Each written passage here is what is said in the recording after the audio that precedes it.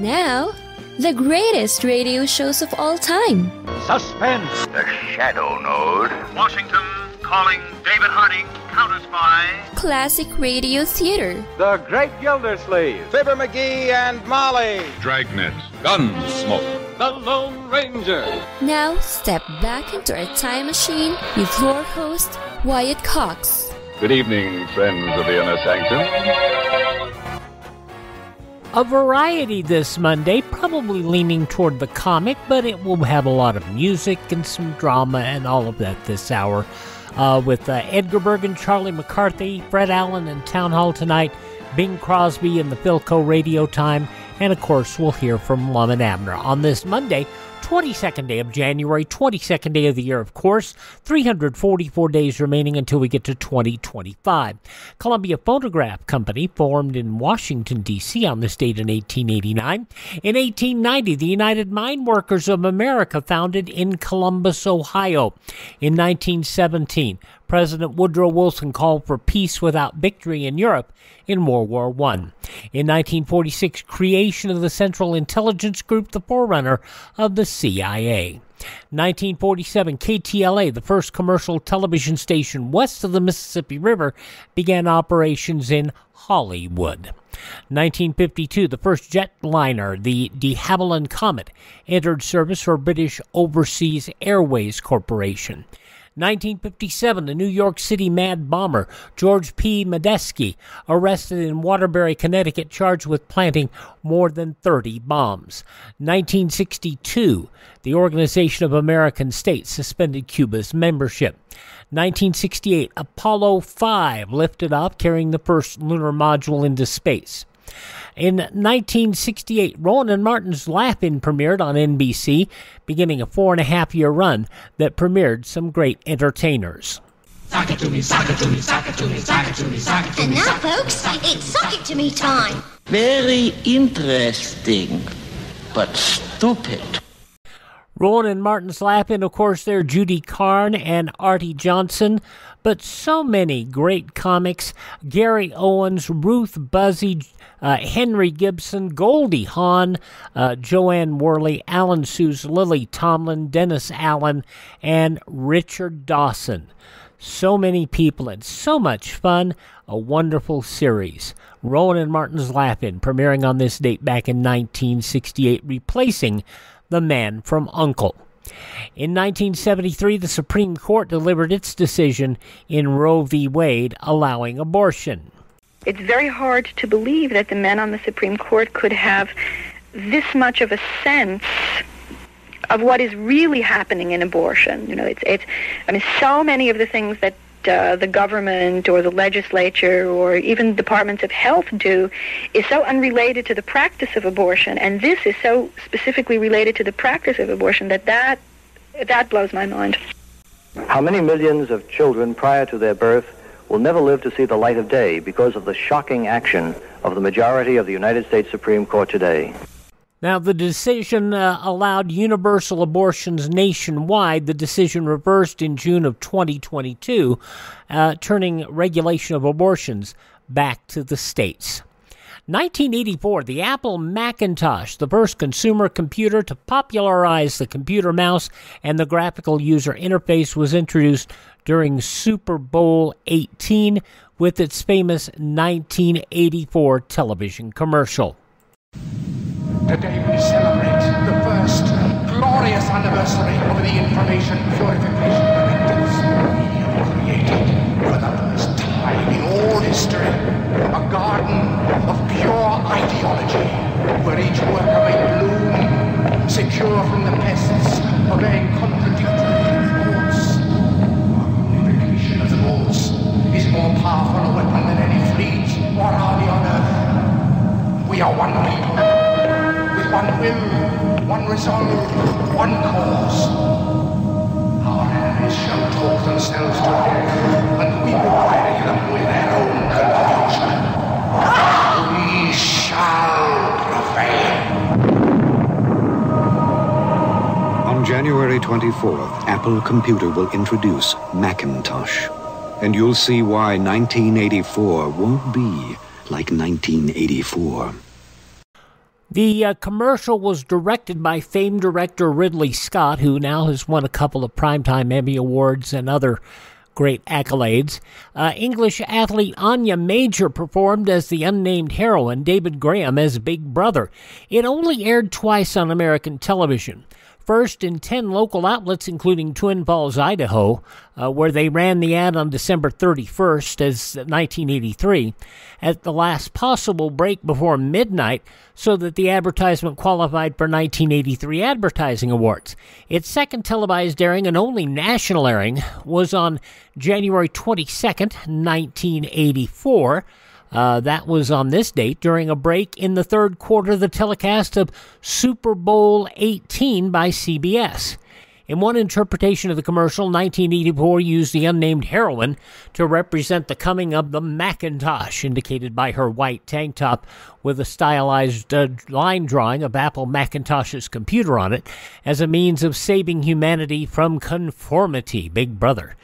These images are an allusion to George Orwell's noted novel 1984, which described a dystopian future ruled by a televised Big Brother. Now, the estate of Orwell and the television rights holder of the novel 1984 considered the commercial to be a copyright infringement and sent a cease and desist to Apple and the ad agency Chiat Day in April of that year, but by then it was too late. The awards were being made, and Macintosh was on the road to success for at least a period of time. 1987, Pennsylvania politician R. Bud Dwyer shot and killed himself at a press conference on live national television, leading to debates on boundaries in journalism. Well, you know, when you're covering something live, it's very hard to have control over what people do. And Mr. Dwyer was obviously disturbed. You can't hold that out against the television stations. In 1989, Super Bowl 23 in Miami saw San Francisco beat Cincinnati. The last play, the 49ers hope for Cincinnati's offense. 4 wide receivers to the far side. Esiason back to throw. He steps up. He throws as far as he can.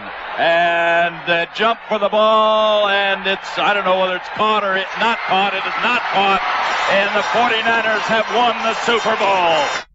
Joe Buck with the call on CBS television on this date in 1989. Robert Tappan Morris Jr., convicted on this date in 1990 of releasing the 1988 Internet computer worm. In 1991, 3 Scud missiles, 1 Patriot missile hit Israel, injuring 96 people back in 1991 in the Gulf War. 3 elderly people died of heart attacks. In 1992, Dr. Roberta Bondar became the first Canadian woman in space during a space shuttle mission that launched on this date. And in 2002, Kmart became the largest retailer in U.S. history to file for Chapter 11 bankruptcy protection. No, Kmart is not going out of business. In fact, this is going to help Kmart actually expedite its turnaround plan and be stronger, more profitable, and ultimately more competitive in the marketplace. Chairman Chuck Conaway, 300 stores closed, 34,000 employees laid off. The company would be restructured and buy Sears. In 2003, the last successful contact with the spacecraft Pioneer 10, one of the most distant man-made objects. In 2010, Conan O'Brien ended his brief tenure as host of The Tonight Show after accepting a $45 million buyout from NBC to leave the show after only 7 months. And I believe to this date that Conan O'Brien was shafted. He did not get a fair chance at The Tonight Show. Now, passing away on this date in history, Alan Hale Sr., the father of the skipper, the man called X, Herbert Marshall, President Lyndon Johnson passing away on this date, the man we know as Titus Moody on Allen's Alley, Parker Fennelly, Kojak, Telly Savalas passing away on this date, pro wrestler Jerry Blackwell, the matriarch of the Kennedy family, Rose Fitzgerald Kennedy, cartoonist Bill Maudlin, known most for his World War II cartoons. The man who did a lot of the music for Stan Freberg, Billy May, also actress, dancer Ann Miller, Watergate scandal figure Rosemary Woods. She was the lady who, did she erase the tapes? I'm trying to remember. My memories of that are not as good as they used to be. Actor Heath Ledger and baseball legend Hank Aaron passing away on this date. Folks who were born on this date in history but who are no longer with us include philosopher Sir Francis Bacon, Douglas Wrongway Corrigan, film director D.W. Griffith, actress Ann Sothern, also Sam Cooke, You Send Me, actress Piper Laurie, who passed away last year at the age of 91, actor Bill Bixby, and English actor John Hurt, all born on this date in history. Hi, this is Jeff Foxworthy. It is now time for the birthday announcements. The following people are now officially older than dirt. Galloping along, Graham Kerr, the Galloping Gourmet, 90 years old today. Author Joseph Wambaugh, 87. Lead singer of Journey for so many years, Steve Perry, is 75 years old. Pro wrestler Tully Blanchard, who he even worked as late as a couple of years ago in All Elite Wrestling. He now does some work on the independent circuit, and he's got a daughter named Tessa, who is very good. Tully Blanchard, 70 years old today. Jack Lemmon's boy, Chris Lemmon, 70 years old today. Actress Linda Blair from The Exorcist, 65 today. DJ Jazzy Jeff, 59. Guy Fieri is 56 and still making people fat like me. From The Drew Carey Show and NCIS, Matt Eisman, 53. From Suits, Gabriel Macht is 52. From Malcolm in the Middle, Christopher Masterson is 44. From Seventh Heaven, Beverly Mitchell is 43. Singer, now interior designer, Willa Ford, 43. And from As the World Turns and Jesse, Isabella Palmieri is 26. Those just a few of the people celebrating the 22nd day of January, as their birthday. If this happens to be your birthday... Hi, we're the Four Freshmen, and we just want to say, Happy birthday to you! And on a variety day here on Classic Radio Theater with Wyatt Cox, we'll get started with comedy and other stuff. The new Edgar Bergen Hour with Charlie McCarthy, 68 years ago, January 22nd, 1956. That's next here on Classic Radio Theater with Wyatt Cox on a Monday.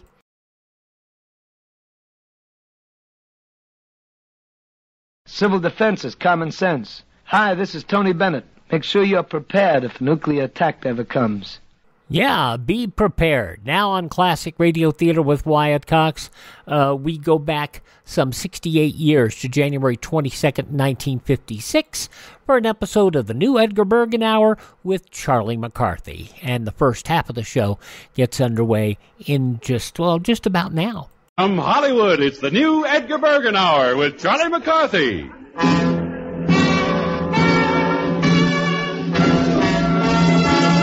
I'll clip you there and tell me I'll mow you down.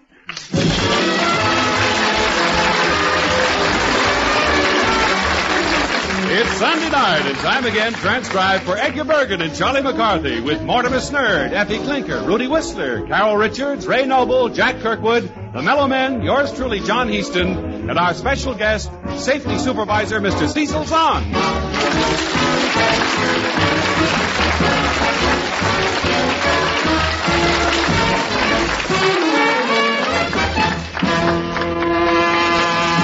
And here they are now, the stars of our show, Edgar Bergen and Charlie McCarthy.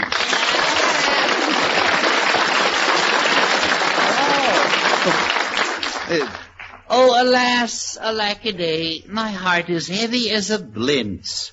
Grace Kelly could have had me, but instead she picked a prince. How are you tonight, Charlie? My old friend, my old buddy. Are you talking to me, Bergen? Yes, that's right, my dear chum. Dear chum. Bergen, has somebody been spiking your wheat germ? No. Slipped a Mickey in your yogurt? No, not at all, old pal. Old pal, you know this is getting a little sickening. Yeah. All right, what did you do, Bergen? What do you want? Oh, nothing at all. It's just that I consider myself very fortunate in being able to call you friend. Yeah? Yes. Well, I'll go along with that, but I'm suspicious. Yeah. I feel that in having you as a pal, I am the richer for it. Yes, Well, now, how about raising my allowance and let us all get in on this thing, then? No, I don't know how I can impress you about this, Charlie, but I consider myself lucky to know you. Yeah. Boy, you really must be in a mess, Bergen. Now, come on. What have you done? Well, Charlie, I did go to see my doctor yesterday. Oh. You need blood. No. He needs blood? No. The nurse needs blood. No, nothing like that. No.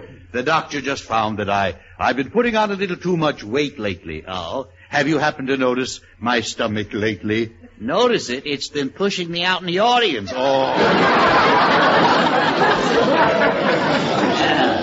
Some people have a little pot. Yes. But you got the whole stove. No. Anyway, the doctor recommended exercise. Yeah? Yes. I thought it'd be a very good idea if I had the use of a bicycle, for exercising. Yeah? Someone, like you. You have a bicycle, don't you? You do understand. Yes, I do, yes. You're going to buy a bicycle? Well, I thought maybe I wouldn't have to resort to buying one. Oh? We might figure another way out of it, Charlie, old friend. Yeah? Yes. Another way out, huh? Yes. I see. You forgive me for being so stupid. You want me to steal a bicycle for you? No. No, it's not that either exactly, Charlie. Well, I guess I'm just not as smart as you are, Bergen. I don't get it. Well, you have a bicycle, don't you? Yes, I do. That's right. I have a bicycle. And it's mine. Yes, I know. But you don't use the bicycle a great deal now, do you, Charlie? That is not a great deal. Well, I just ride it to school every day and ride it home, that's all. I just pump and sweat up and down those hills all day. Every day, that's all. I see. All I want was the use of your bicycle. Yeah, well, you ain't gonna have it. Oh, I see, yeah. I hope that's not being blunt. Yes. Well, you wouldn't do that to an old friend, would you? I sure would, stranger. Oh, I see. But my pal, my Charlie Warley. Now, don't Charlie Warley me. Look, Fatsy Latsy. Yeah. You're making me sicky-wicky. All right. Oh, how do you do, chaps? Pip, pip, cheerio, and all those various British salutations. Yeah. I'm getting sickier and wickier. Yeah. No, but I say, chaps, what's the dispute? Well, there isn't really any dispute, Ray. It's just that my doctor wants me to take off weight, so he recommended a bicycle. My word. What an unusual diet. Well, No, you don't understand what I should say not, old boy. I mean, you must have a beastly time chewing on those tires. Yeah. You got it all wrong. You see, Blubber Hips here is supposed to ride on a bike. Yeah. Blubber Hips, that's the very idea. I haven't put on that much weight. You haven't, huh? No. Well, then how come I saw a tourist pointing at you and say, look, Mabel, there's Mount Baldy. No. Mount Baldy, I say, Edgar, a friend of mine had a large stomach, and he took to riding a bicycle every day. Oh, and that got rid of his stomach? Oh, yes, that's all behind him now. I see. Well, Charlie, I'm still waiting for your answer. Now, look, Bergen, if I lent you my bike, would you object to a small service charge? No, all right. Are you going to loan me your bicycle, or aren't you? Well, I'll tell you how we work this out. I'll let you have it tomorrow, Bergen, but tonight I'm taking my girl for a little ride on the handlebars. Oh, you are? Yeah, a little ride, I see. Well, Charlie, you can't stop, in Lover's Lane and pull that old line that you're out of gas with a bicycle. No, but I could always say that I'm too pooped to pedal. I see.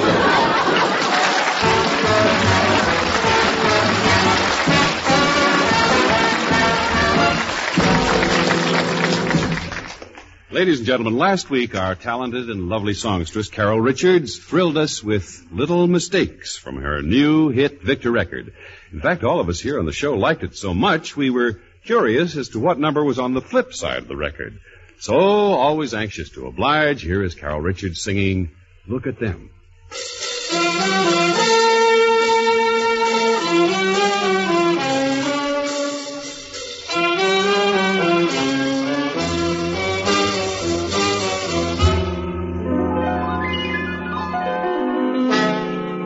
Look at them, walking so lovingly, arm in arm.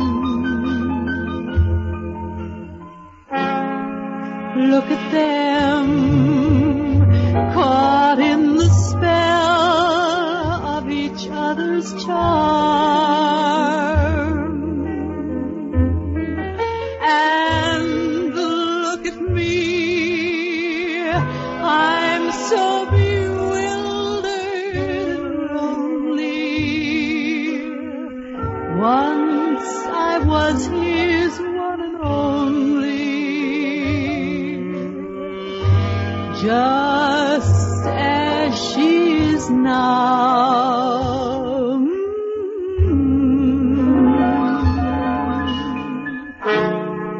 Look at her, smarter than I was in every way.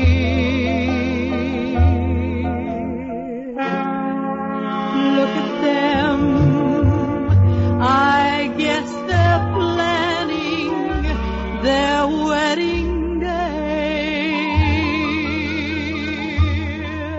Well, now it seems my future looks rather dim.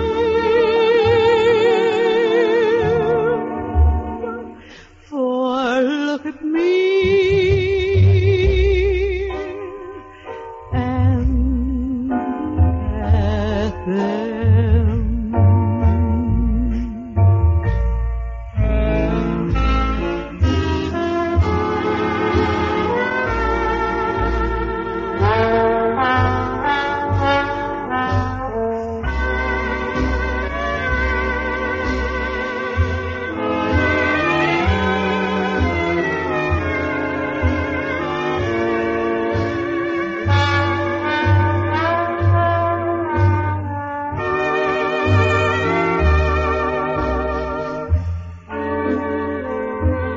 Well, now it seems my future looks rather dim. For look at me, and look at them.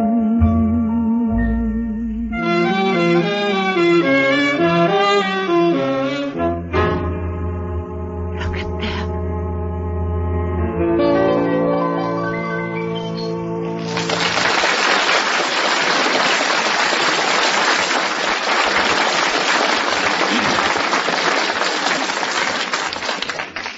And now, ladies and gentlemen, we present Professor Kirkwood's Do-It-Yourself Department.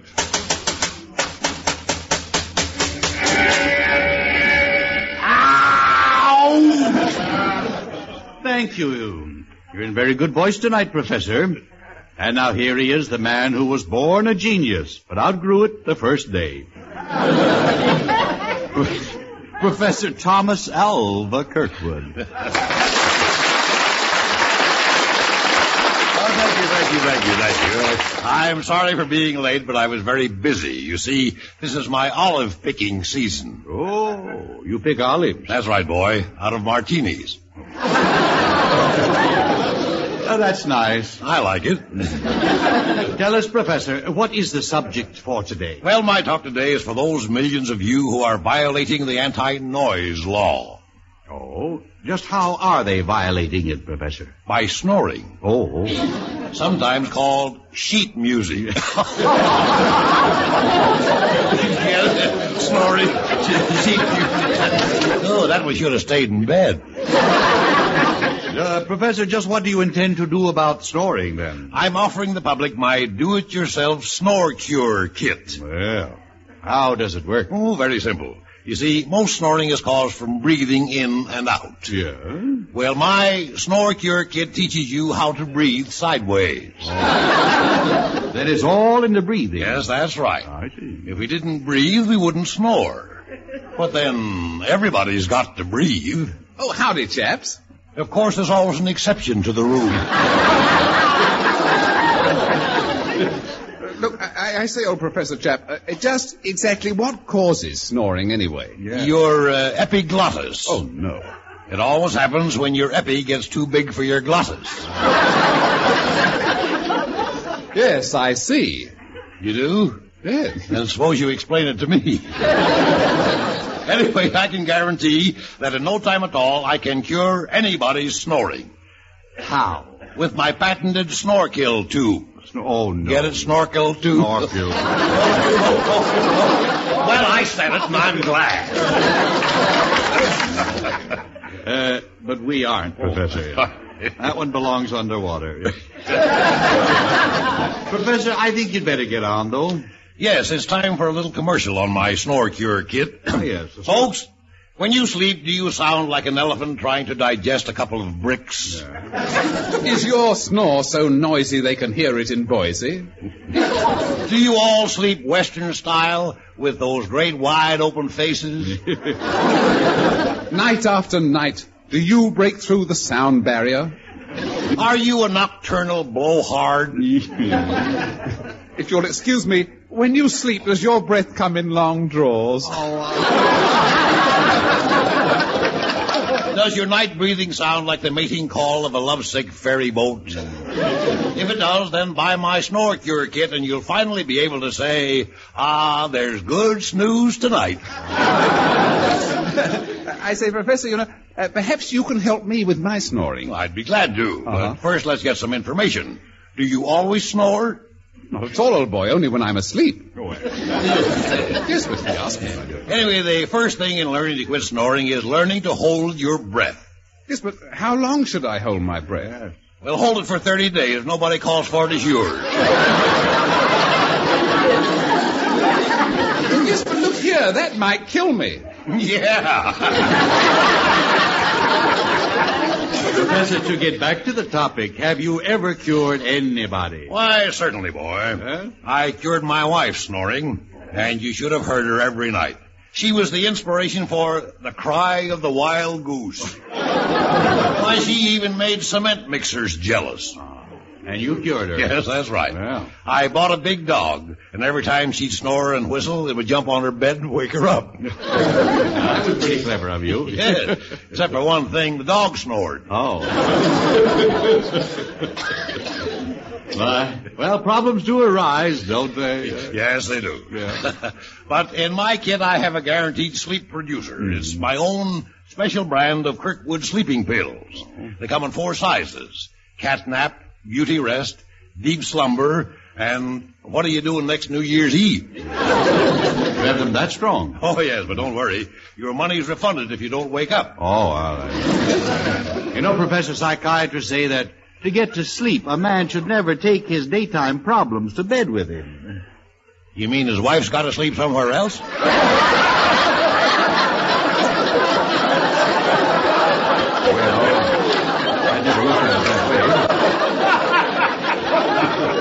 You know, I'll buy that.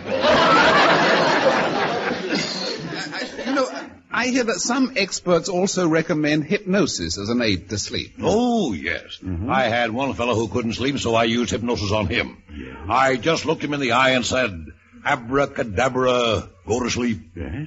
Abracadabra, go to sleep. And did it work? Well, his abracadabra went to sleep, but the rest of them stayed up all night. Well, our time is up. But before we go, Professor, don't you think some old-fashioned advice is really the best? Oh, you're so right, boy.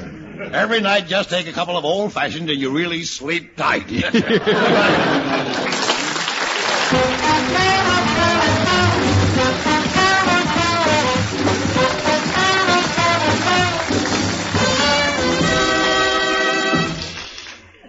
Ladies and gentlemen, on our last program, we introduced a young man whom we felt had a great singing future ahead of him. And from the mail we've received, it seems that many of you in our audience agreed with us. So here he is, back with us once again, Rudy Whistler.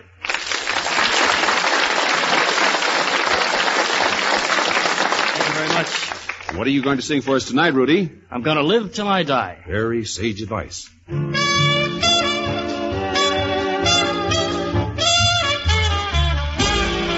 I'm gonna live till I die. I'm gonna laugh instead of cry. I'm gonna take the town and turn it upside down. I'm gonna live until I die. They're gonna say, what a guy. I'm gonna play for the sky. Ain't gonna miss a thing. I'm gonna have my fling. I'm gonna live until I die. The blues will lay low. I'll make them stay low. They'll never trail over my head. I'll be a devil till I'm an angel. But until then, hallelujah, gonna dance. I'm gonna fly, take a chance, riding high. Before my number's up, I'm gonna fill my cup. I'm gonna live until I die.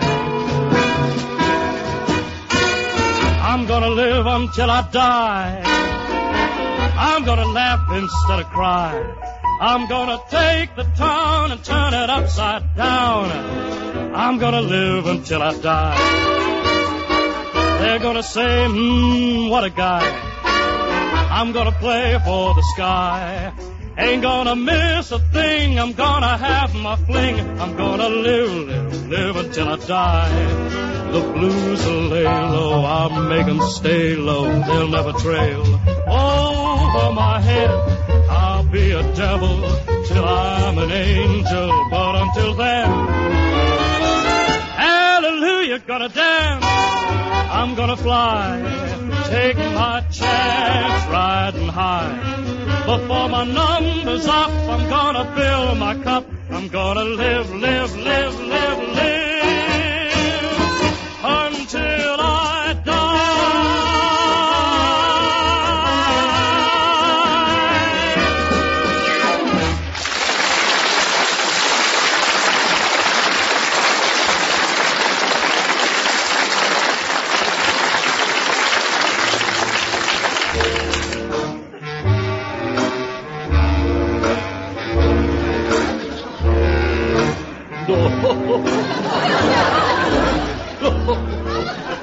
Oh, did you ever see a dream walking?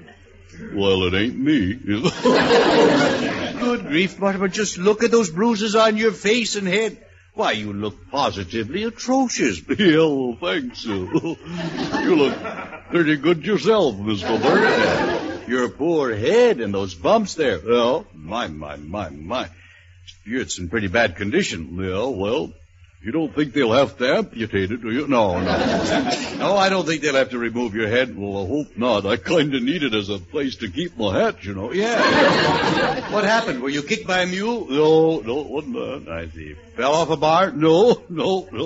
Asked me if I was hit by a truck. All right. Were you hit by a truck? No, that wasn't it. Well, now, how did it happen? Well, I'll tell you, it was like this.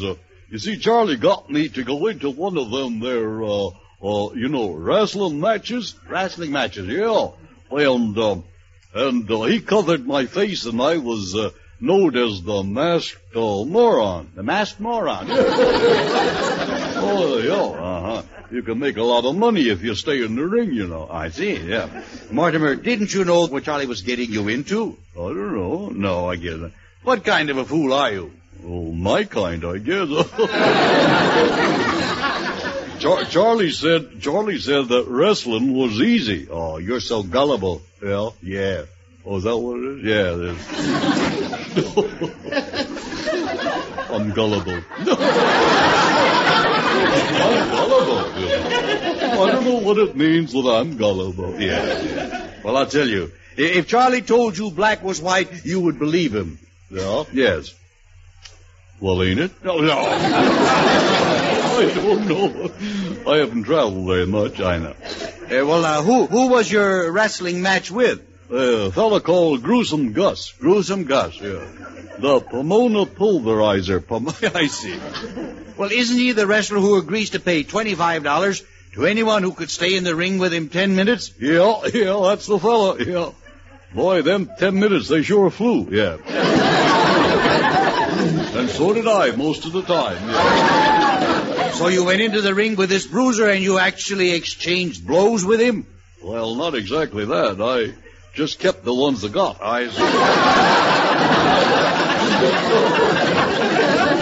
He said he'd pin my ears back. Weren't you scared? No, I thought maybe they'd look better that way. Yeah.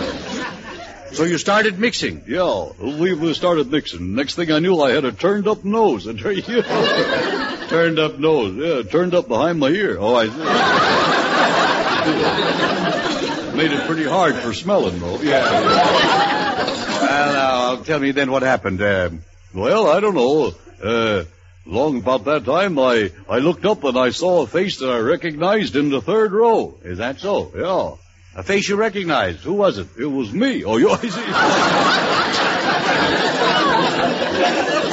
And still you didn't give up. Well, all I can say is, stout fella. Well, thanks. You're getting a little bulgy yourself. No, I mean, I'm proud that you stood up to him like that. In other words, I'm glad to see that you've got red blood in your veins. Well, he didn't leave very much of it there. Let's face it, he clobbered me. It was really bad. Yeah, I'll say it was. Finally, he got so rough with me that my mask came off. Oh, your mask came off? Yeah. Then what happened? Well, he got one look at my face and he fainted. Gruesome Gus fainted. Yeah. Well, that's no getting away from it. I got a face that only a nearsighted mother could love, I imagine. Then it looks as if you won after all. Yeah, I did, yeah. My. Well, that shows you that you just can't keep a good man down. No. Do you know who said that? Well, it must have been some cannibal with indigestion. No.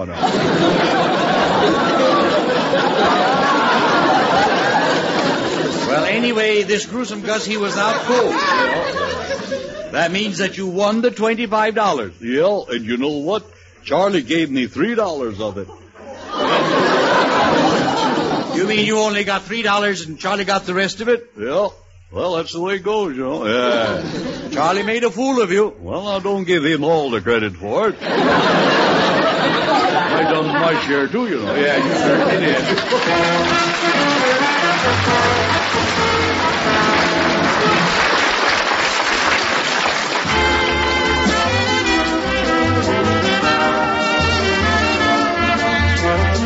The Edgar Bergen Hour, transcribed with Charlie McCarthy, Mortimer Snerd, Rudy Whistler, Carol Richards, Jack Kirkwood, the Mellow Men, and Ray Noble, will be back after station identification.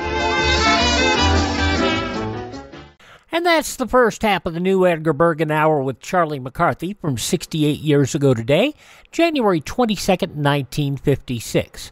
We'll get on with the show and more of it, but first these important messages on this Monday edition of Classic Radio Theater with Wyatt Cox.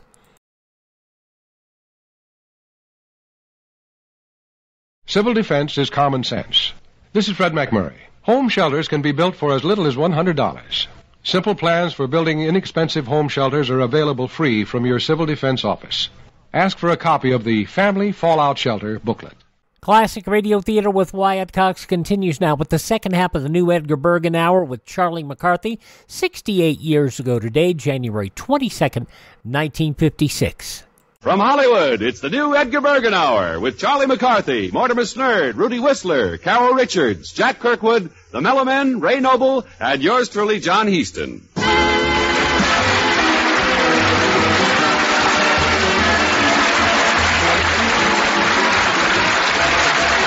Now, ladies and gentlemen, let's follow along as lovely Carol Richards strolls down memory lane with Moments to Remember. The New Year's Eve, we did the town.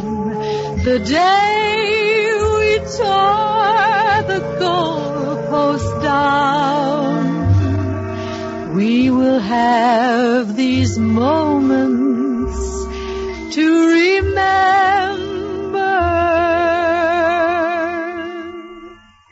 Well, Ma, here we are married 50 years now. That's right, Pa.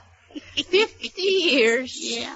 How about getting out our old scrapbook so we can reminisce a bit? That's a good idea. Twee, Ma.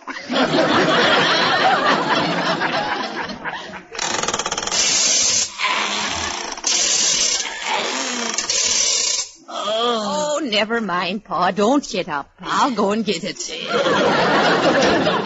Been You know, Pa, I love to go through our scrapbook.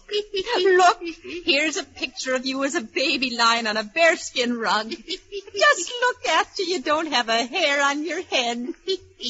You're holding the book upside down.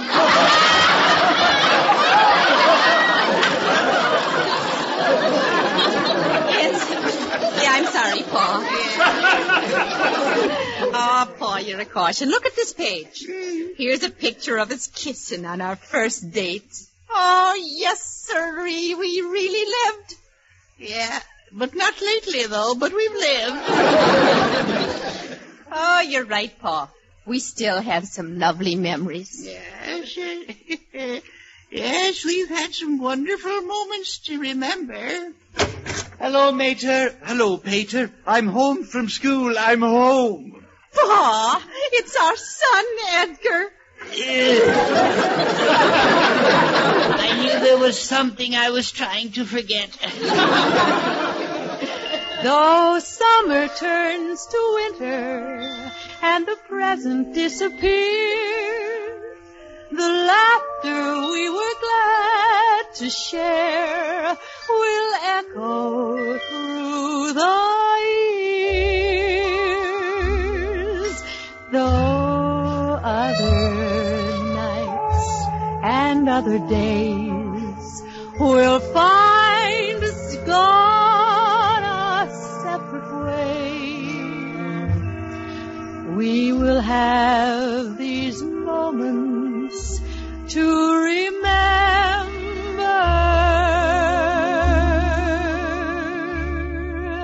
These moments will be ours to remember.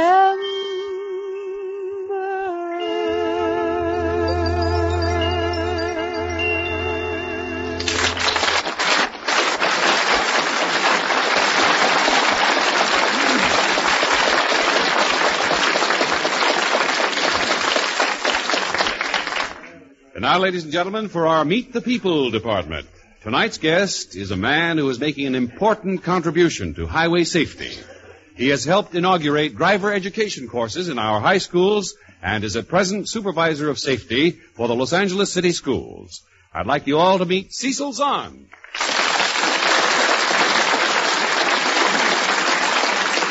Good evening. Well, Cecil, we're very happy to welcome you as our guest tonight. Anyone whose job helps train young people to drive safely certainly has our support. Thank you, Edgar. I recall a remark the well-known movie stuntman, this Yakima Canute, once made, or Canut, I believe was the name. He said, for a living, I drive burning wagons over precipices and jump from trains and galloping horses. But you couldn't pay me to tangle in that traffic around Hollywood High when school's letting out. He says, I'm a stuntman, not a fool. Yakima was probably right a few years ago, Edgar, but he'd be quite surprised at the improvement he'd see if he went around that same school today. The driving habits of boys and girls have certainly improved. I suppose you attribute a great change for the better to the popular driver education course now being taught in the high school. Yes, I do. We still have a long ways to go, but I contribute to driver education and its companion course, the practice driving or driver training course. Oh, I thought they were one and the same. No, not quite. This driver education is a classroom course, Edgar, which is required as a graduation requirement in all of the high schools of the state of California, while driver training is actually a behind-the-wheel program. It's an elective. Mm-hmm. And during the weeks of combined instruction, those youngsters learn a great deal about safe and sane driving. Well, exactly what do they learn, Cecil? First, the youngsters learn the ABCs of good driving. They learn the meaning of attitudes while driving. Quite a bit about the vehicle code, which I'm sure us oldsters never had an opportunity to learn. They also learn something about the economical use of a car. Well, after they learn the theory, do they actually get behind the wheel? Yes, a good many of them do. From there, they drive a school-owned dual-control car. They drive it over a prescribed course with a trained instructor. They learn how to pass other vehicles, turn and back up. We even teach them how to park. I didn't think high school kids had to be taught how to park. What about freeway and turnpike driving? Well, we take them right out on the freeway after they've had some preliminary training. We don't get them out there right off of the bat by a long ways, but before we finish with them, as many as we can. After all, that's probably going to be the first place they head for anyhow, and we think that our training will teach them good freeway driving habits and techniques.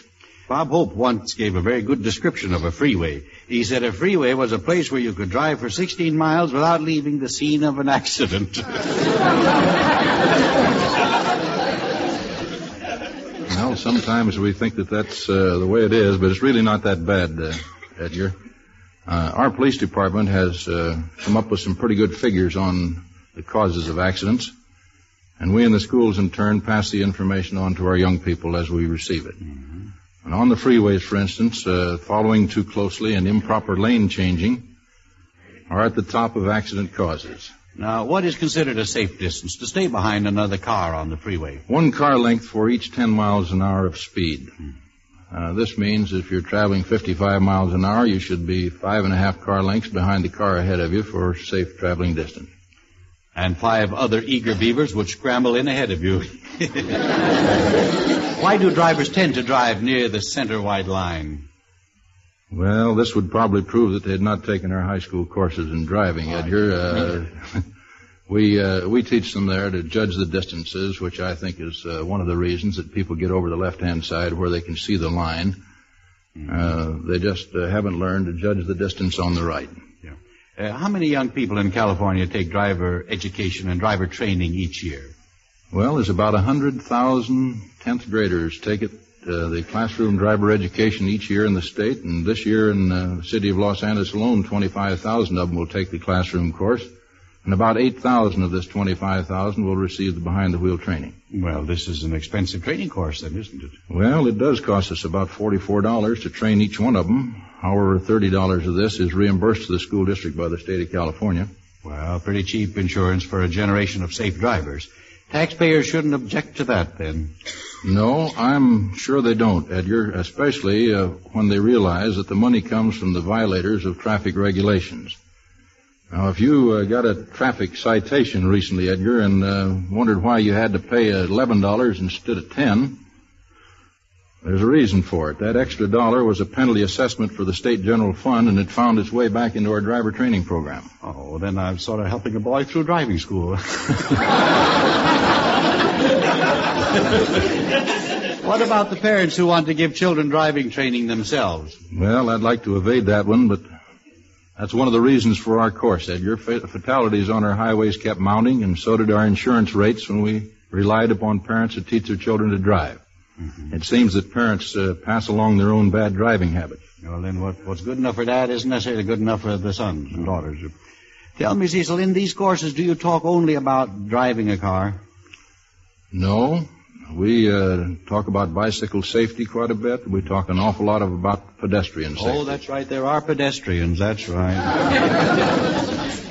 Well, we discuss such things as when does a pedestrian have the right of way over a motorist? Well, I'd say when he's in an ambulance.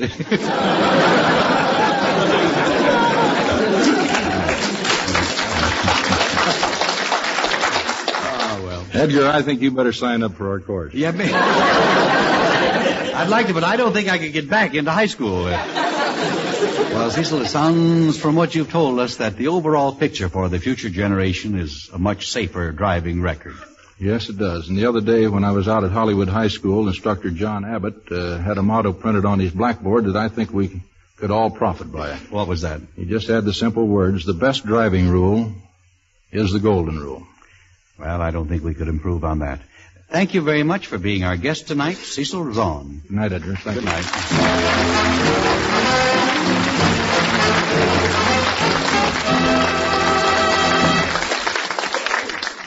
And now, ladies and gentlemen, here are the Mellow Men, who have just completed a slimming down course at Slenderella so they can fit into their dungarees. Do you know the reason why? Yes, it's a dungaree doll.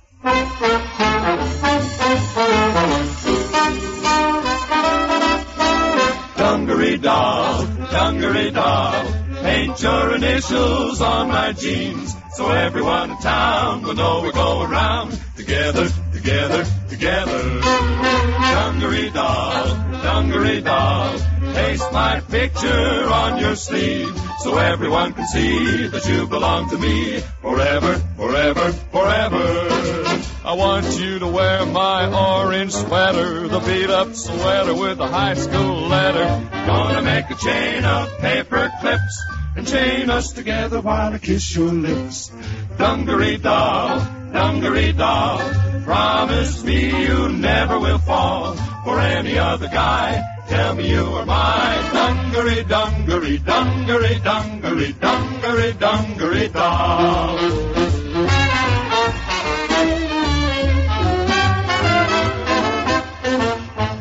Dungaree doll. Paint your initials on my jeans so the whole darn town knows we're going round. Together, together. Dungaree doll, dungaree doll. Paste my picture on your sleeve so everyone can see that you belong to me forever, forever. I want you to wear my orange sweater, the beat-up sweater with the high school letter. Gonna make a chain of paper clips and chain us together while I kiss your lips. Dungaree doll, promise me you never will fall for any other guy. Tell me you are mine. Dungaree, dungaree, dungaree, dungaree, dungaree doll. Dungaree doll.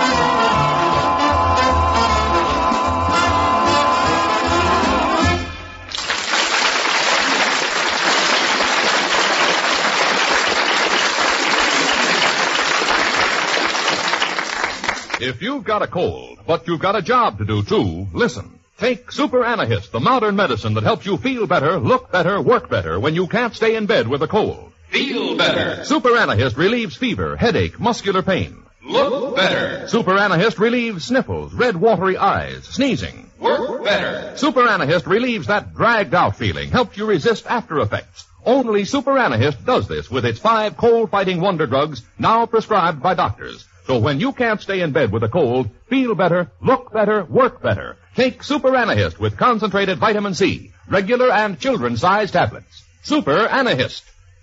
Head cold miseries, stopped up nose. Melt away mucus, relieve congestion with new Super Anahist antibiotic nasal spray. The only nasal spray with a germ-killing antibiotic plus mucus-melting fungicide. Open up stopped up nose, breathe again fast. Get Super Anahist antibiotic nasal spray. Carol Richards. What is it, Charlie? Right now, I was wondering if you'd help me make my annual movie awards. Oh, do you give out something like the Oscars for the best pictures of the year? Well, no, these awards are for the worst pictures. I give out egg cups. Egg cups? They lay them, and we give them something to put them in. Well, you know, it sounds very interesting. Yeah, well, here we go. We now present...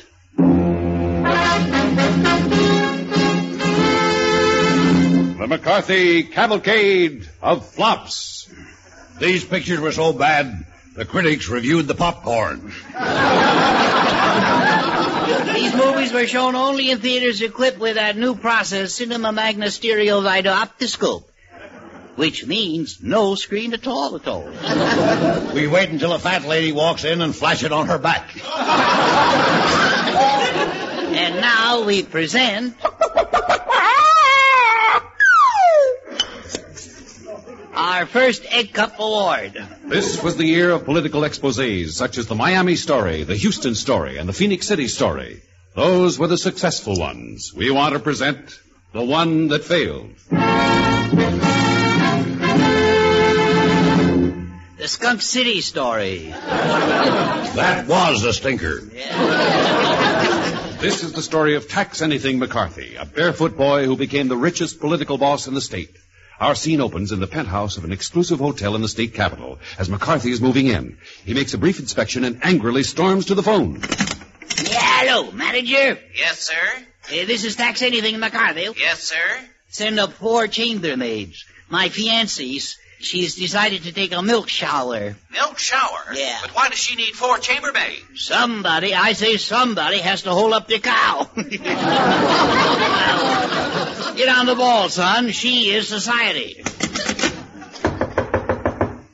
Who's there? It's your fiancée, Pamela. Oh, come in. La la la.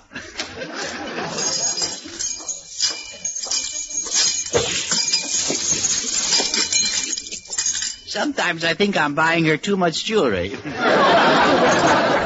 I just love a cultured tomato. How vulgar. Yeah. Tax anything, remember. You're marrying into one of the oldest families in the Blue Book. Are you going to boast about how high class your parents are again? Please. I was so aristocratic. I had no parents. Then how were you born? I was ordered from Saks, Fifth Avenue.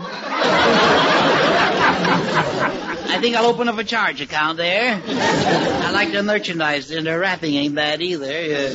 How about a little lunch, Toots? Eh? Oh, that would be divine. Okay, let me summon my butler.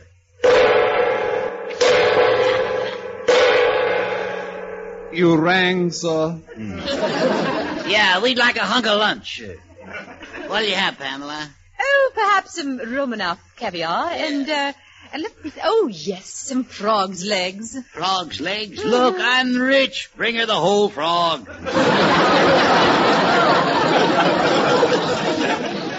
Yes, sir. Very good, sir. I'll hop to it. Oh. Do you get it, sir? Frog, hop to it, you see? Yeah. I say, that was a pip, wasn't it? Yeah. I think someday I'll kill him. I don't know. Another pip like that, and I'll pop you. I tell you, I will. Oh, I say, sir, and speaking of pop, should I serve you some champagne? Oh, what year? Oh, this year? You seem to be in a hurry.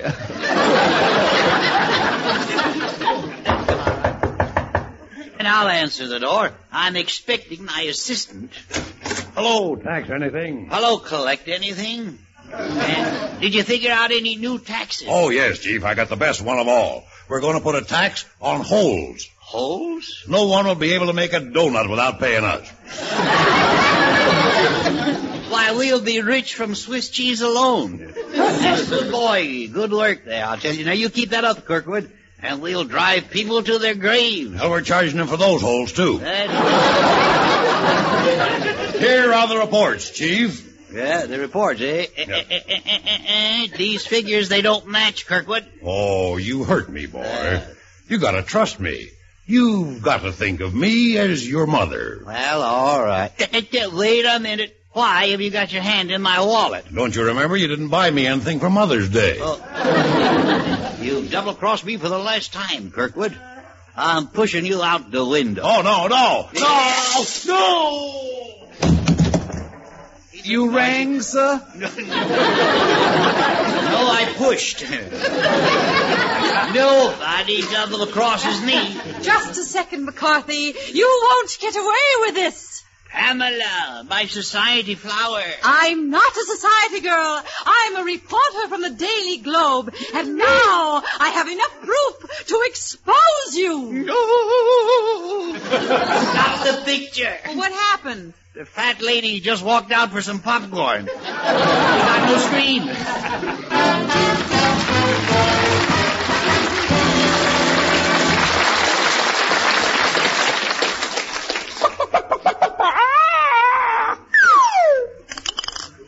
And now for our second Edgar Award. I didn't think that hen would make it.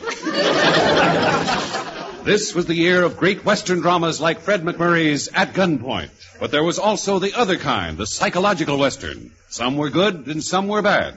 And then there was...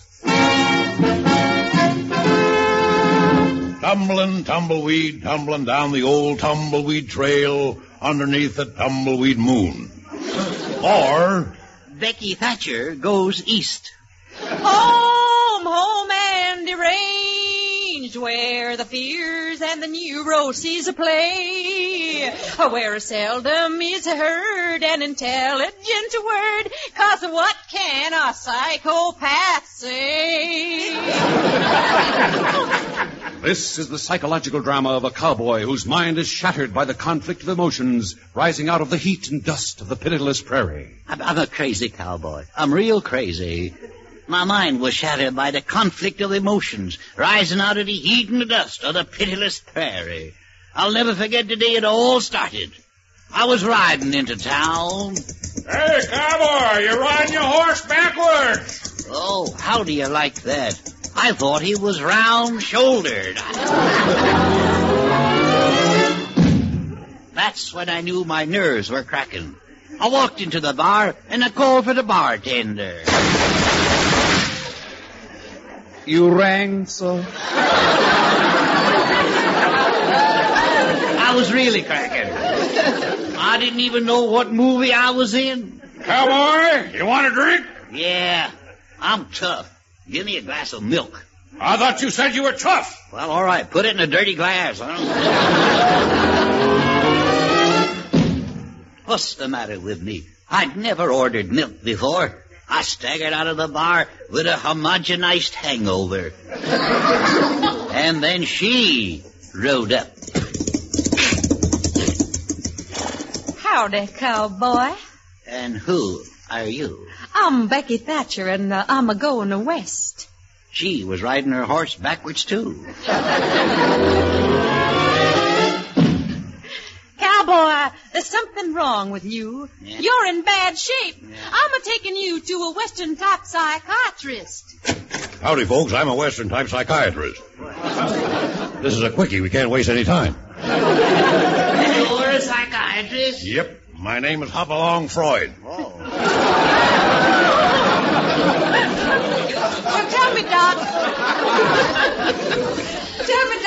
why are you bent over that way? I carry my own couch.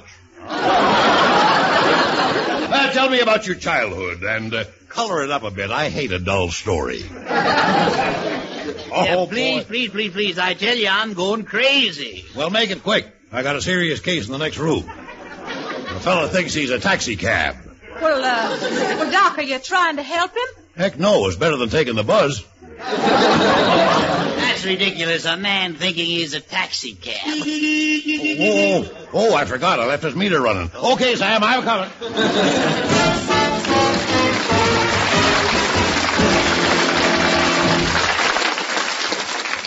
And now for our third Egg Cup Award.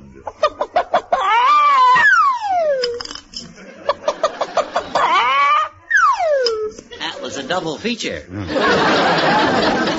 We've either got to get smaller eggs or bigger hens. I don't know. He's having trouble back there. This year, there were so many jungle pictures filmed in Africa, all the animals were getting agents. It was a difficult choice, but here it is. We now present the worst jungle picture of the year, entitled...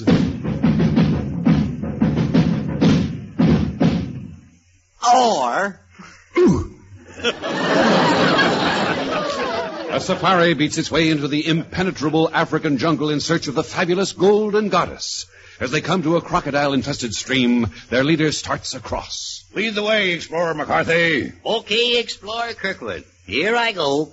Oh! A crocodile just got me by the toe. Well, don't worry if you get bit, boy. I got this bottle of crocodile cure with me. It's 90% alcohol. What's the other 10%? Who cares? Don't forget, you only take that stuff for crocodile bites. Oh, yeah. Here, crocodile. Here, crocodile. I lose a lot of toes, but I have a lot of fun. You know, Kirkwood, I think we're getting close to the Golden Goddess. I better call the native guide. Oh, guide? Wonga Bunga Mingo Gambo? Now, what does that mean? You rang, sir? I'll throw that fella to the crocodiles. There you are. What happened? They threw him back. Onward, safari. Listen, those jungle drums. Quick, Guide Noble, what are the drums saying? How should I know? I'm a piano player. Oh. I understand those drums. It's that cannibal disc jockey, Peter Potful.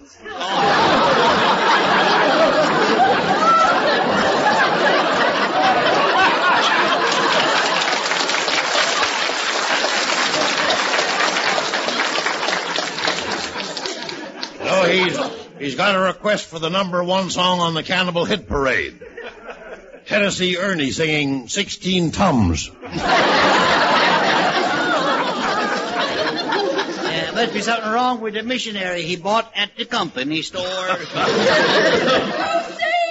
explorers, save me! It's the Golden Goddess. Oh, thank goodness you're here. But we'd better hurry. The elephants are stampeding. Look out! There goes a big bull elephant. Stop the picture. Why? That's no elephant. That's a fat lady going out of the aisle. She's going home.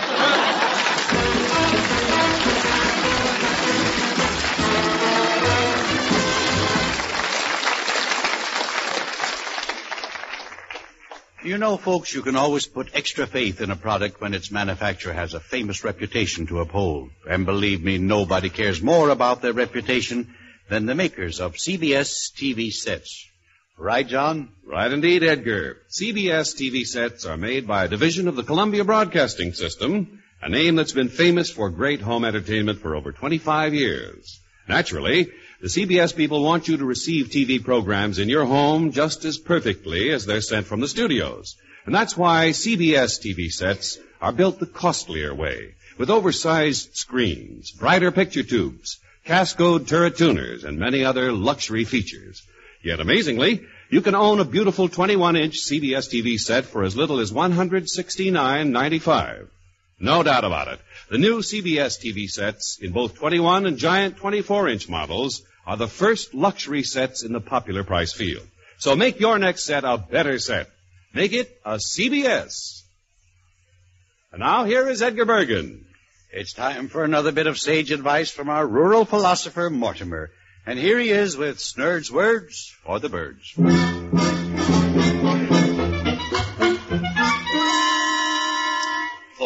A person who sits down on a sharp tack is much better off.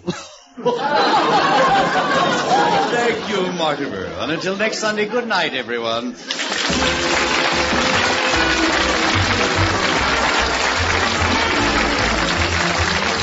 Remember to listen to Edgar Bergen with Charlie McCarthy, Mortimer Snurd, Ray Noble, and the entire ensemble next Sunday at the same time.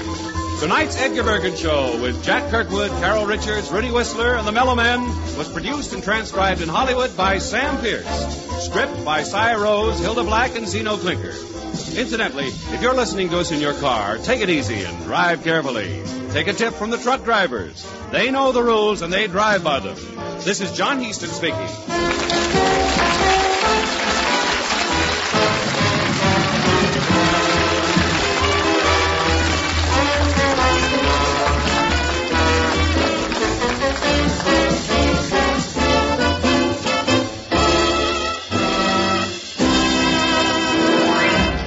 68 years ago, January 22nd, 1956, the new Edgar Bergen Hour with Charlie McCarthy. We're going to step back now 88 years to January 22nd, 1936 for an episode of Fred Allen's first big vehicle, Town Hall Tonight. That's coming up next here on Classic Radio Theater with Wyatt Cox on this Monday.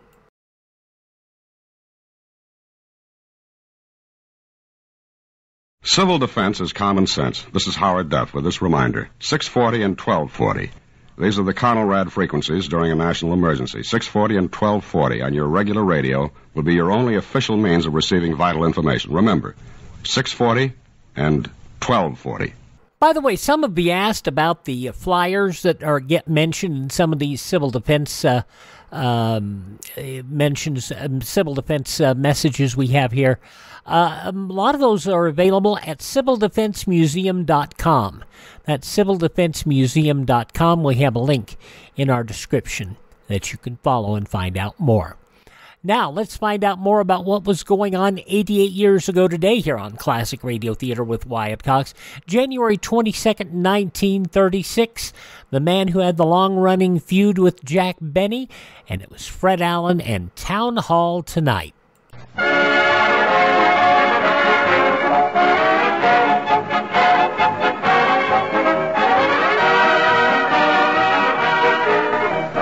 An hour of smiles in Town Hall Tonight, folks. 60 minutes of fun and music brought to you by Ipana Toothpaste and Sal Hepatica. Ipana for the smile of beauty, Salopatica for the smile of health. Fun with our star comedian Fred Allen and his mighty Allen Art Players. Music with Peter Van Steeden, the Ipana Troubadours, and the Town Hall Quartet. And another group of anxious and eager amateurs. New voices, new music, new fun. It's Town Hall tonight.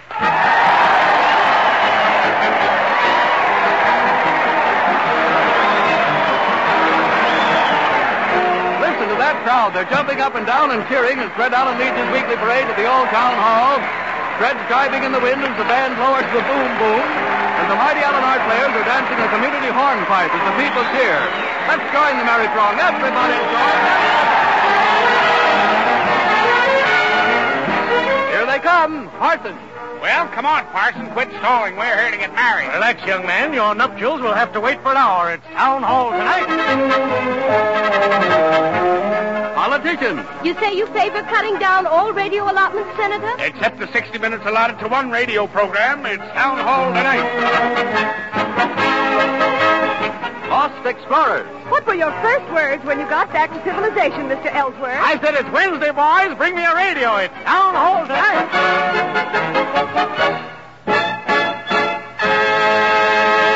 Well, here we are at the old Town Hall, folks, and there's Fred telling the crowd about the wonders on the inside. Listen. You don't need your top hat, folks.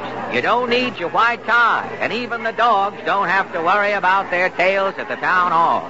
Everybody's welcome, so step right along. Evening there, old fuss budget. Good evening, Mrs. Berry. How's the village dressmaker tonight? Well, I'm still looking on the steamy side of life, Mr. Allen. Go right in, Mrs. Berry, you old so-and-so. The fun is fast, the music's right. It'll take you 60 minutes, folks. It's Town Hall tonight. Hey there, Ellen. Hi, Luther. Say, it's a little late in the season for that Palm Beach suit, isn't it? They say you've got the hottest show in town, Ellen, and I'm dressed for the occasion. Go right in, folks. Single line, please. Hurry, hurry, hurry. We're all set here, Fred. How about you? Okay, Harry. Tell Peter we'll open with I Feel a Song Coming On. Righto, Fred. Let her go, Peter.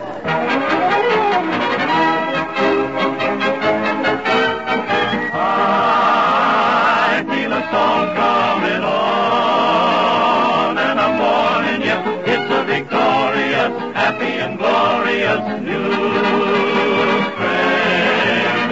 I feel a song coming on, it's a melody full of the laughter of children out after the rain.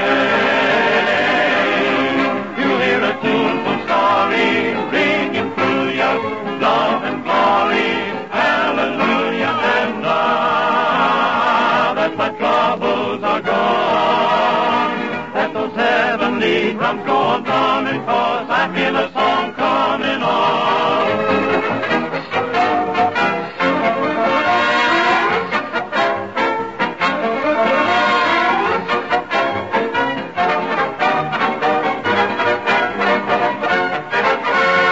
Presenting that tempestuous titan of tintinabular titillation and tit-for-tat terminology, Fred Allen in person.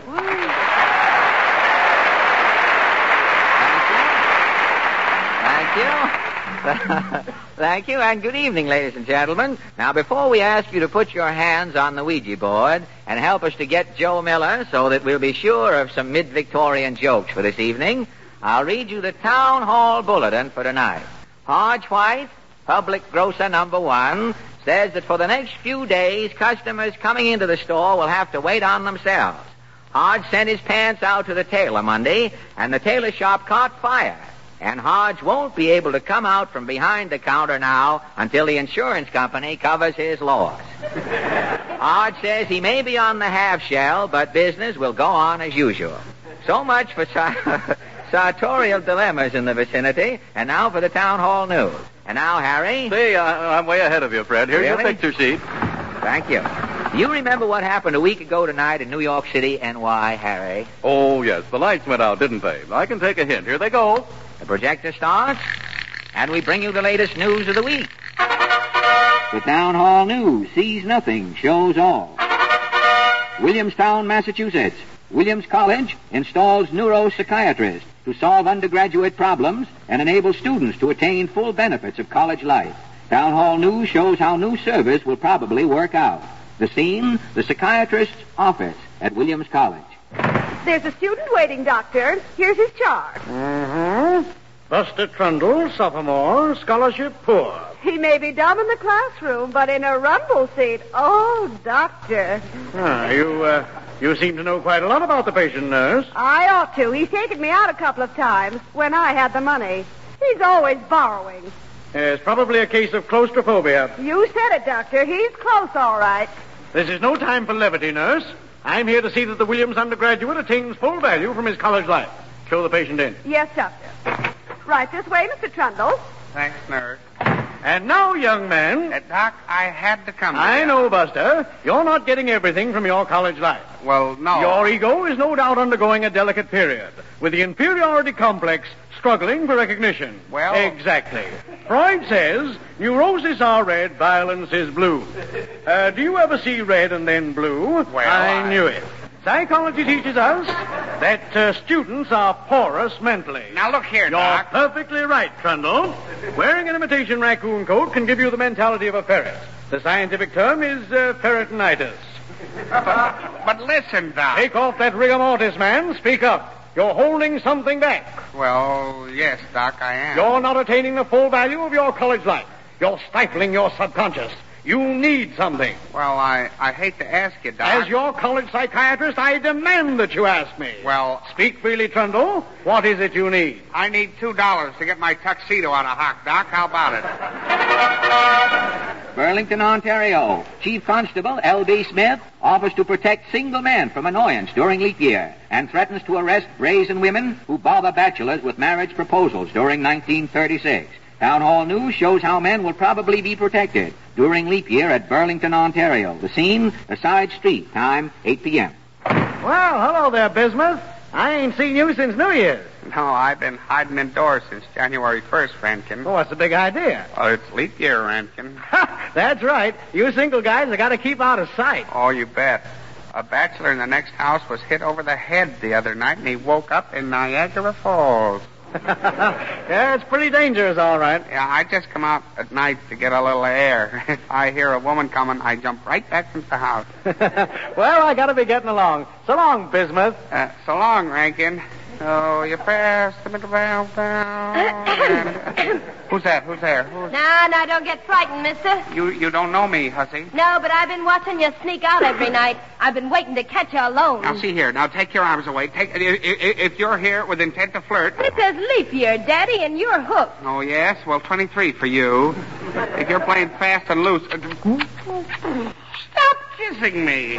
I mean business, honey. This is a proposal. A proposal? Help! Police! A proposal! Help! Hey, what's going on here? This woman's annoying me. Oh, yeah? What's your racket, sister? It's leap year, ain't it? She's been molesting me for half an hour, officer. I'm crazy about him, coppers. Never mind him. You're coming with me. Here's the wagon. Are you engaged, officer? No. Well, get in the wagon and you will be. Help, please!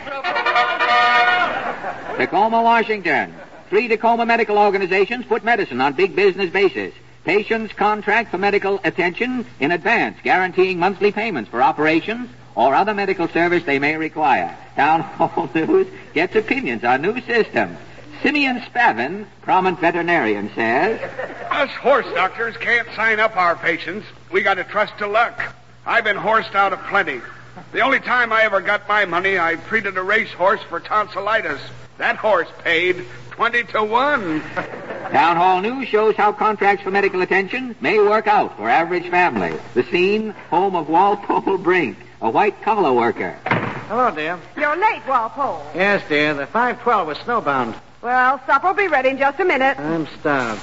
Hey, what's new? Any visitors today? The finance man was here about the car. I stalled him. Well, that car's been stalling us ever since we got it. Now we're even.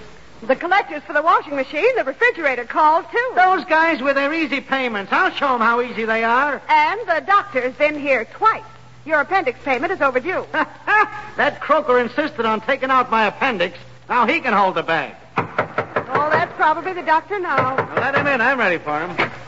Good evening, Mrs. Brink. Oh, come in, Doc. Step in, Max. Okay, Doc. This is my lawyer, Mr. Corpus. How are you, Mr. Corpus? I object.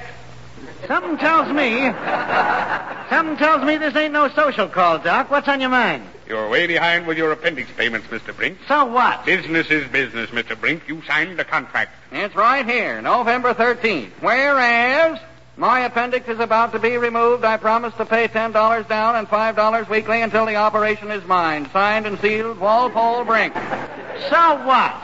When do you intend to pay it, Mr. Brink? Well, not right away. The car and the washing machine came before Walpole's appendix. Yeah. The scar's on me, but the operation's on you. Get it? In other words, you're repudiating your medical contract. Yeah. Now, what are you going to do about it? There's only one thing my client can do about it. Obviously. Hand me my ether can, Corpus. What's the ether for? Yeah, what are you going to do, Doc? I'm going to exercise my rights under Clause 7 of your contract. What's Clause 7? To wit, if you fail to meet your payments, the doctor can reopen his claim. You mean... Exactly. I'm putting back your appendix.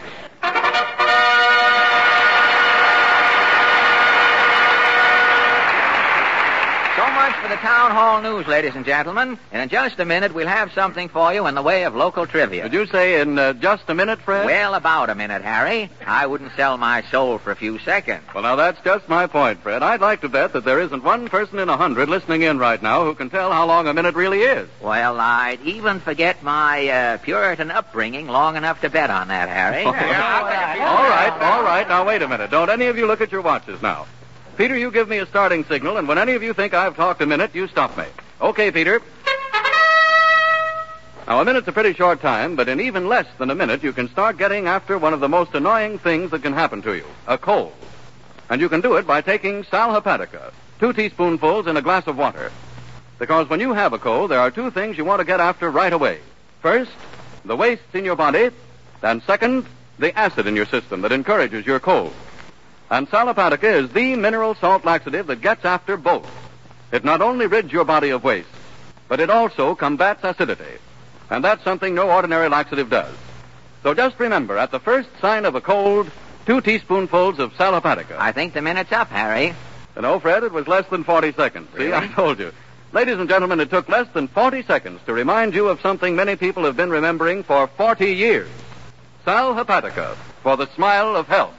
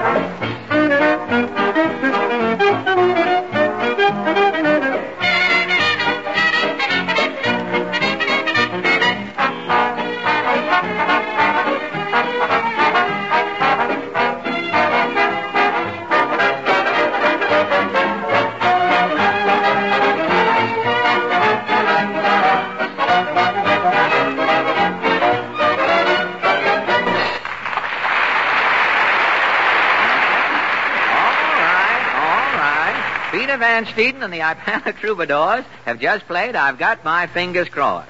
Now, ladies and gentlemen, on Sunday morning, Deacon Bohr will preach here at the hall. The deacon's sermon will be Skiing on the Sabbath, or Are Our American Girls Backsliding on Their Weekend?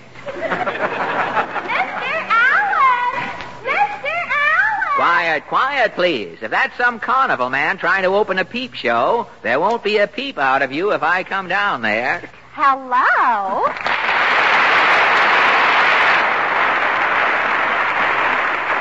Well, sir, as I live and wonder whether this jumping in my vest is hope springing eternal or just another heart attack, if it isn't Portland. Yes, Papa sent me out to buy a mousetrap, and that got me thinking about cheese. I know, and thinking about cheese reminded you of me. What does Papa want with a mousetrap? Well, last night he heard mice pacing up and down in the pantry. Mice pacing up and down? Mice don't go stomping around people's pantries. A mouse generally sneaks in, eats his fill, and then quietly falls asleep. Yes, but our mice are eating Mama's coffee, and it keeps them awake. Really? Keeps them awake nights, huh? Just don't leave a mouse hanging suspended there in time, you know. It says it keeps them awake nights, right? Right. If I ever build a... Say, that mouse might go on for generations, the unknown mouse hanging in midair because you didn't tell how long he'd been asleep. If I ever build a house, I'm going to put in rubber walls. To keep out mice? You bet. The mouse gnaws through a rubber wall, and as soon as he comes out on the other side, the hole snaps together behind him. And then what? When the mouse turns around and sees the hole is gone, he thinks he's hatched. It unbalances him mentally. You don't need a trap. I couldn't get a trap. The man's renting us his cat till he gets some in. A cat, hey? Well, after looking at your father all these years, another puss around the house ought to be a relief. Oh, I get it. Well, this cat will get results. He's pretty tough. How tough is he? He went down to the Roxy Theater yesterday, and Mickey Mouse is in lights. This cat spit out the word mouse bulb by bulb. Say, pretty tough. We had a cat tougher than that, though. How tough was your cat? He thought Joe Brown's mouth was a rat hole. He sat down beside it 2 nights while Joe was asleep and dared Joe's tonsils to come out. Gosh, I ought to tell Papa about your cat. Yes, and you'd better run along home now before you forget the details. Oh, no, I've got important business here first. Not here. Miss Shrill! You've got the wrong... No. Yes, Dorothy, I'm ready. Come on up, Herman. Yes, Miss Shrill. I can't stay long, though.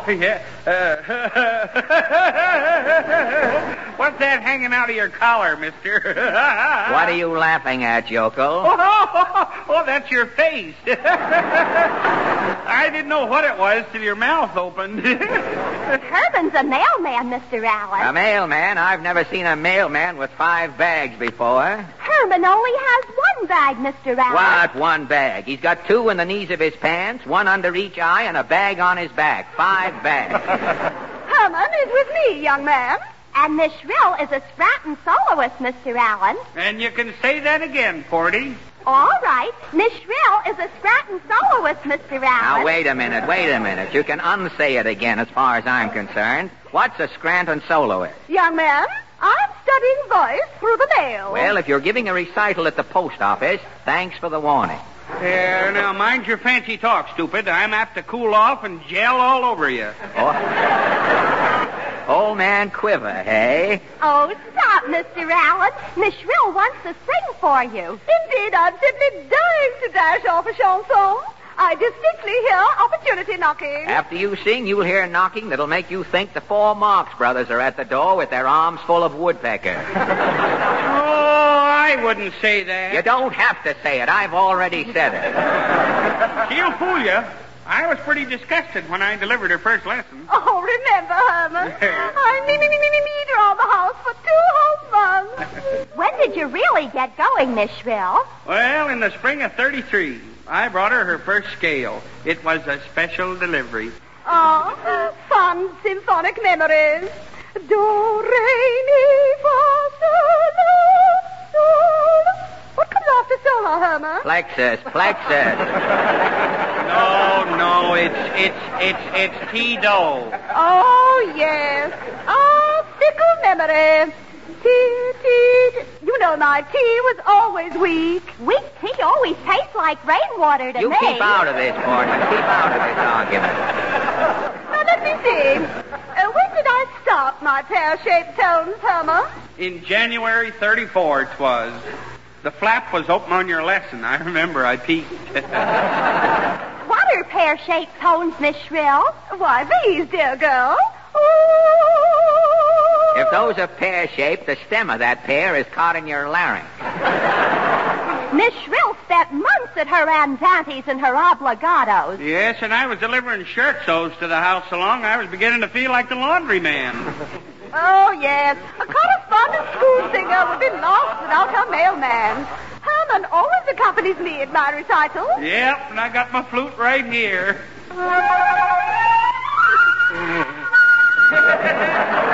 Gosh, that's good, Herman. Yeah, I know it. You'd never guess it, though. But I learned the flute through the mail, too. You should play it through the mail, second class. Can you sing that opera Wagner Wheels, Miss Shrill? No opera party. I have a symphonic yen. I'm ready, Miss Shrill. Name your weapon. I shall do Ho the Gentle Lark. Oh, that's swell. I know that. Ho, ho, and it comes out lark. Stop it, Portland. That may be lark to you, but it's off-key sparrow to me. Very well, I'm ready, Herman. The Gentle Lark and pizzicato, if you please. Lo, hear the gentle lark. Lo, hear the gentle lark. Look! Now, wait a minute.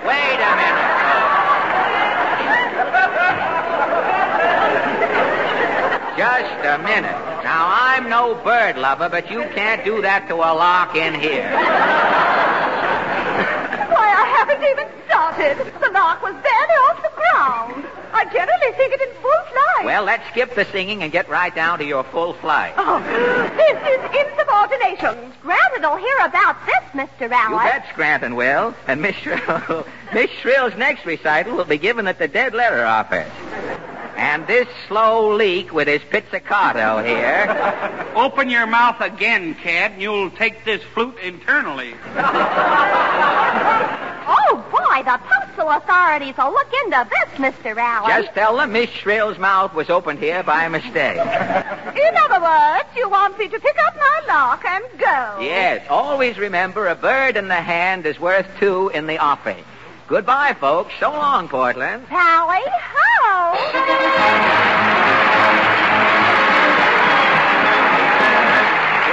And now the Town Hall Quartet, ladies and gentlemen. Tonight the boys throw ashes on the stage to sing Slip Horn Sam. You've heard of Rubinoff and his violin, Ted Lewis and his clarinet, of course you've heard of him. Perhaps you like piano when Ellington plays that thing. Or maybe it's the organ of which there's Crawford's king. You can have old Pete and his piccolo, or others you can get. 'Cause when it comes to music, you ain't heard nothing yet. Like the birds that sing in the month of May, that's the way it sounds when he hits his A. That Slip-Horn Sam and his old trombone. With a little slide of his stand-up horn, he'll make you see a bright spring morn. That Slip-Horn Sam and his old trombone. Just a change of tone and a different strain with a touch of a minor key. You feel all alone out in the rain, no one for company. When he gets hot and goes to town, he does his stuff and it brings him down. That Slip-Horn Sam and his old trombone. Now here's how Sam learned to play trombone. He 10 easy lessons right at home. He practiced hard for a year, you see, and finally finished lesson number 3. And this is the way he played. After 6 months' time, he learned new tricks and finally mastered lesson number 6. And this is the way he played. He practiced hard, and in 2 years' time, he at last arrived at lesson number 9. And this is the way he played. After lesson number 10, the boy left home. Got a job with a band and ideas all his own, and this is the way he played. He blows through here, and the music goes round and round. Just a change of tone and a different strain with the touch of a minor key. You feel all alone out in the rain, no one for company. And when he gets hot and goes to town, he does his stuff and it brings him down. At Slip-Horn Sam. Slip-Horn Sam and his old trombone.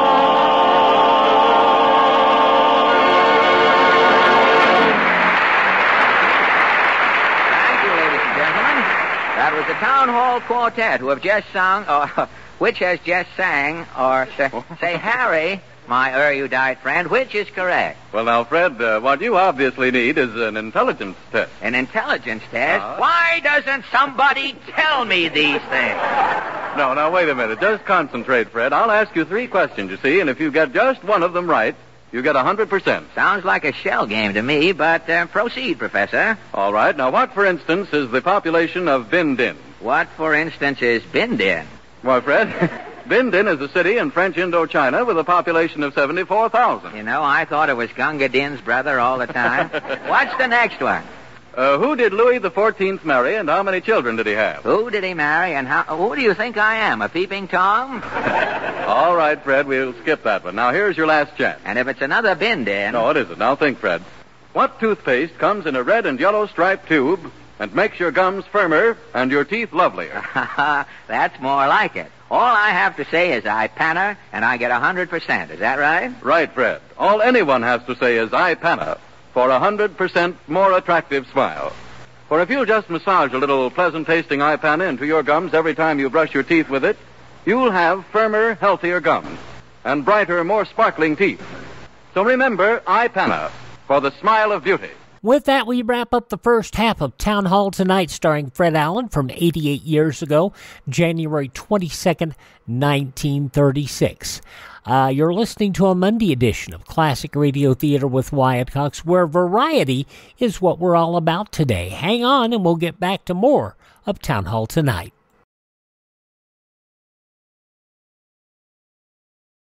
In case of enemy attack or grave national emergency, keep listening to your radio. The emergency broadcast system will immediately bring you official information and instructions. Stations will not give call letters, but will identify the area they're serving. So dial around till you find the right one in your area, and then follow the instructions given. And we mentioned earlier you can get a lot of the civil defense information at civildefensemuseum.com online. civildefensemuseum.com. On Tuesday's Classic Radio Theater with Wyatt Cox, we'll deal with crime and weirdness and other stuff. The Crime Club, we'll have that from Mutual from 1947. Inner Sanctum Mysteries from 1945. Dr. Christian and Something Mellow dealing with the Brent family from 1938. We'll go to Oklahoma City for an episode of Dark Fantasy.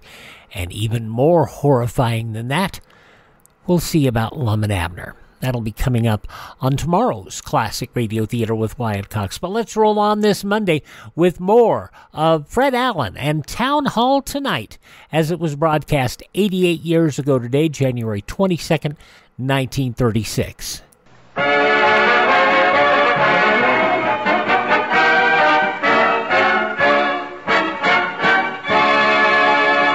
We've come to the mighty Allen Art Players, ladies and gentlemen. The first actors to discover that no matter which one of Shakespeare's plays they presented, it turned out to be Much Ado About Nothing.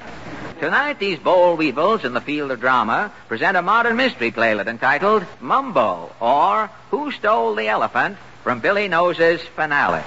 Overture, Peter.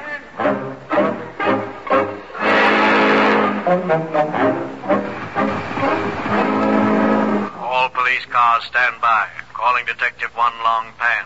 Robbery at Hippodrome Theater. 2 elephants stolen. Mumbo matinee may be postponed. Calling Detective One Long Pan. Proceed to Hippodrome Theater.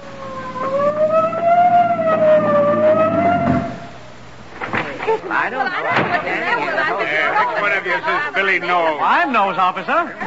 I'm Detective Muldoon. What's going on here? My 2 elephants, Mumbo and Gumbo, have been stolen. Didn't you get my report at headquarters? We got a report, but the chief couldn't spell elephants.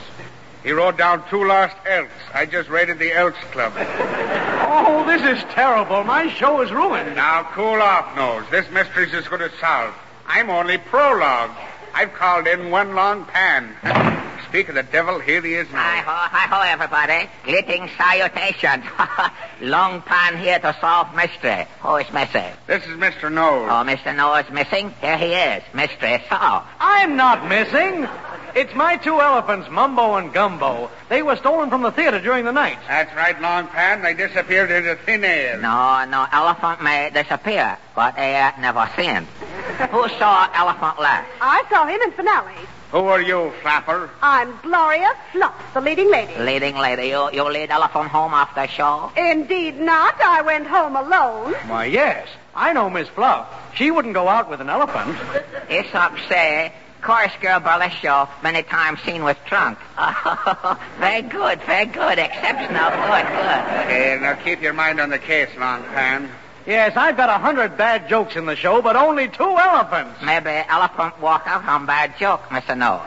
No, the elephants couldn't walk out. The stage doorman was here all night. Yeah? Where is this doorman? We'll grill him. In the green room, right through here. Yeah, very good. Oh, look at him. He's dead to the world. It smells as though he's been drinking shellac. Aesop say, man who drinks shellac have beautiful finish. Come on, snap out of it, buddy. Come on, wake up. Oh, yeah, what's the matter? Oh, hello, Mr. Nose. Wake up, Joe. Mumbo and Gumbo have been stolen. You say elephant napper napped elephants last night? No, I didn't see nothing. You come clean, Joe. Last night you drink too much. Pass out. See elephant and sleep. That's right. I saw 4 elephants. 2 of them was lavender. So you say you open stage door. Tell lavender elephant to scram, no? That's right, I did. I tell you. And Mumbo and Gumbo must have scrammed too, Mr. Nose. But they couldn't get out of the theater, Muldoon. They were tied. Mr. Nose like somebody filched elephant. Pay a larceny. Long Pan got hunch. Use telephone. Oh, well, here's a phone right here, Long Pan, an outside line. Thank you. Hello? You give me blind 9, total 66. Hello? Hello? This Republican club? Yes, who is this, Herb? No. Herb out of town. Detective One Long Pan speaking. You got elephant there? No, we Republicans lost our elephant last election. They got our goat, too. Any luck, Long Pan? No. Discover new mystery. Goat missing, too.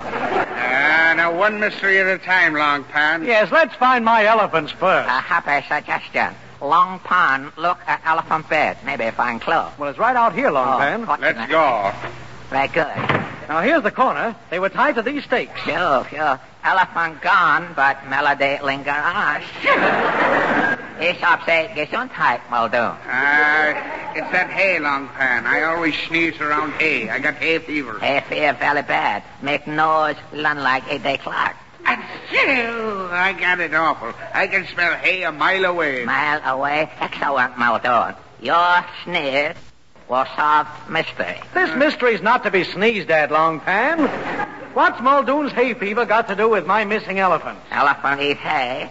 With hay fever, Muldoon will smell hay on elephant breath. You see? Come on, now, get me away from this hay. Yes, Long Pan. What's our next move? We all go out in slate in toto. Stop at every door. Muldoon sneeze. We suspect hay in house.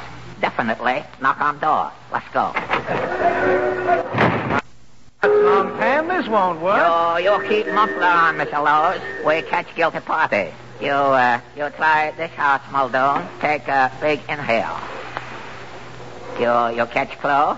No, there's no hay here. How about this house? You inhale. Encore, Muldoon. No. Hey, wait a minute. Me nose tickles. You check, Muldoon. Both nostrils. You see, very good. Hey, positively. I ring bell. If my elephants are only here, I can still give the matinee. Well, what is it? You steal 2 elephants, madam? Go away, you Chinese stew. I'll call a cop. Chinese stew. I am officer, madam. Who live here? Mr. Bruce. What's his first name, lady? Hayward. Good day. Oh, you bad boy, Muldoon. You give one Long Pan bum steer. Well, I'm sorry, Long Pan. That hay in Hayward fooled me. Yeah, if we pass the courthouse, he'll sneeze at the habeas corpus. You keep obesity belt on, Mr. Nose. Okay, Muldoon. Next house. You inhale here. Okay. This is probably Lenny Hayton's place. Quiet now. Long Pan ring bell. It's pretty strong here, Long Pan. Somebody's coming. Well, what is it? I am one detective, one Long Pan, madam. I don't need no Long Pan. My icebox drains itself. Very funny, madam. But beside point, have you seen 2 elephants, madam? Why, no. You stand back, lady. We search house and them alone. Well, of all the nerve. Yeah, this is the parlor. They're not in here. Very good. You inhale, Muldoon. My nose tells me it's in that room, Long Pan. One strike, madam. Long Pan investigates that room. Oh, you can't go in there. No, no. Oh! She's fainted. Women always faint at crucible moment. Stand back. Long Pan, open door. Mumbo! Gumbo! Say, what do you know? Both elephants is here. Great work, Long Pan. Long Pan many times insolvent, but never failed. I'll get Mumbo and Gumbo back to the theater. Come on, Mumbo. We'll be along later, Nose. As soon as we pinch this dame. Oh, where am I? You see, lady, come too. Elephant passing, even revive dead man. You're under arrest, lady. You steal elephant, lady. We catch you with plunk down. Yes, I took them. The Hippodrome stage door was open this morning. I had to have those 2 elephants. You had to have 2 elephants, lady? For what? My husband brought home a book. It was so big I was afraid it would fall over and kill us both. Mystery solved. You need 2 elephants for bookend. What book would need elephants for bookend? Very simple. Anthony Adverse.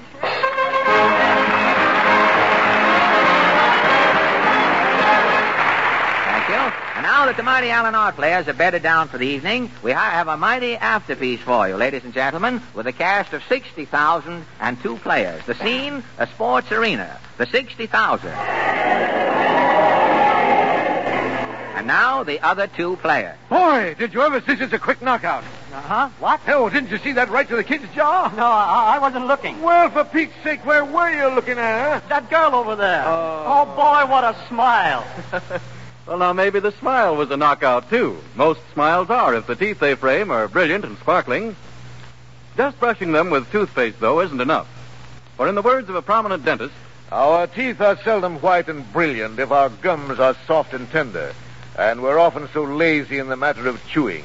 And we eat so many soft, creamy foods that our gums lose their tone and condition. that is when Pink Toothbrush warns us our gums are tender and need exercise. And there's an easy and pleasant way to give it to them, with Ipana toothpaste and massage. If you just massage a little Ipana into your gums every time you brush your teeth with it, you'll tone and stimulate them, make them strong and healthy. And at the same time, you'll have cleaner, whiter, brighter teeth. Just ask anyone who uses it if it isn't well worth remembering Ipana for the smile of beauty.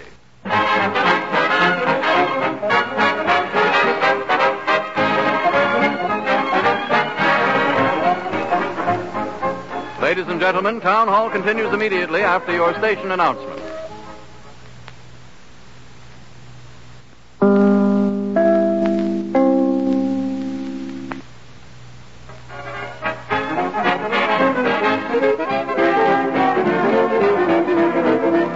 Got a brand new suit, got a brand new tie, got a brand new twinkle in my eye. Do you know the reason why? Got a brand new girl in a woolen shoe. She's the reason I got a brand new tie and a brand new suit.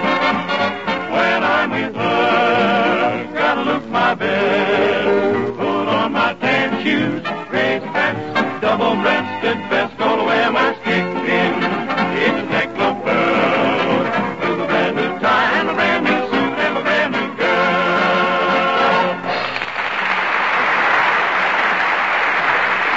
We're back in Town Hall, friends, and you've just heard Peter Van Steeden and the Ipana Troubadours play Got a Brand New Suit with a vocal chorus for the Town Hall Quartet.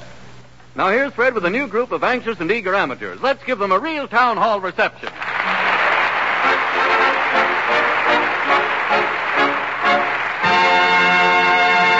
Thank you. Yes, ladies and gentlemen, Uncle here, Jim, is here tonight again with his wards, and our amateurs are going to compete this evening for a first prize of $50 and a week's engagement at the Roxy Theater in New York City, and a second prize of $25 in cash. Now, you folks here in the Town Hall will select the winners.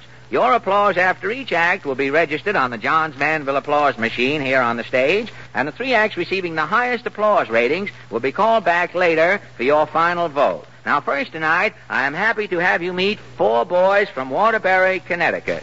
The ABC Quartet, Wilfred Greenblatt, Daniel Barrett, Henry Gauthier, and Dick Brown. Is that right, boys? That's right. From Waterbury, Connecticut, eh? Before we get started, what is ABC, the ABC Quartet? What does ABC stand for? It stands for All Brass City. Oh, All Brass City. I thought it might have been another government project out that I didn't understand about. Well, there was another famous quartet a few years back. Did you know the Elm City Four? I know Jim Carty and... Harry Morrissey. Harry Morrissey. They both come from up in Connecticut, don't Yes, they? that's right. That was a fine quartet and played many seasons in White Scandals. That's right. What is Jim doing now? Jim's running an inn up in Newington. An inn? Is that a high-class... Well, just what is he running up there? Well, define that inn.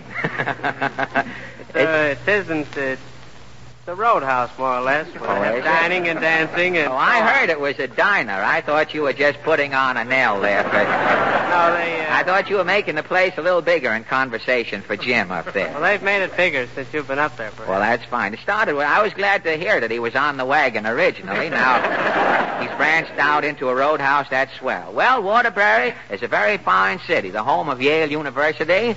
Oh, no, it isn't, is it?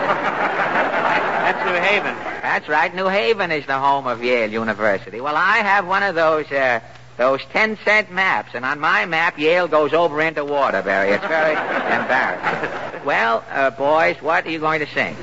Tiger Rag. The Tiger Rag, the ABC Quartet. Thank you.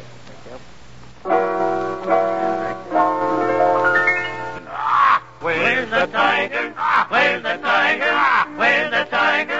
Oh, the tiger! Oh, the tiger! Oh, the tiger! Oh, the tiger! Who's afraid of the big bad tiger? Where's the tiger? Where's the tiger? Well, won't you tell me where can he be?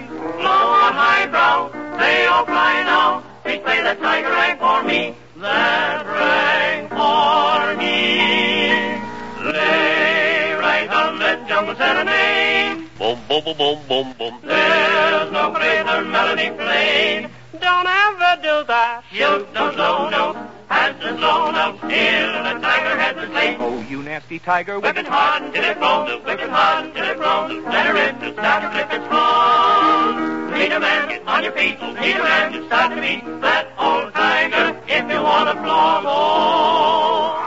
Where's the tiger? Where's the tiger? Well, won't you tell me where can he be? Low on high brow, they all cry now. They play the tiger rag for me. That growling tiger rag.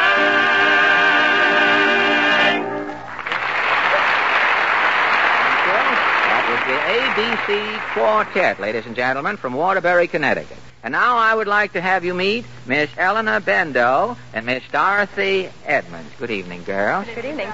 Which is which, may I ask? Who is Miss... I'm guilty of being Dorothy Edmonds. You're Dorothy Edmonds, and you are... Eleanor Bendeau. Well, you see, now, there's only one of me, fortunately, so you girls won't be confused.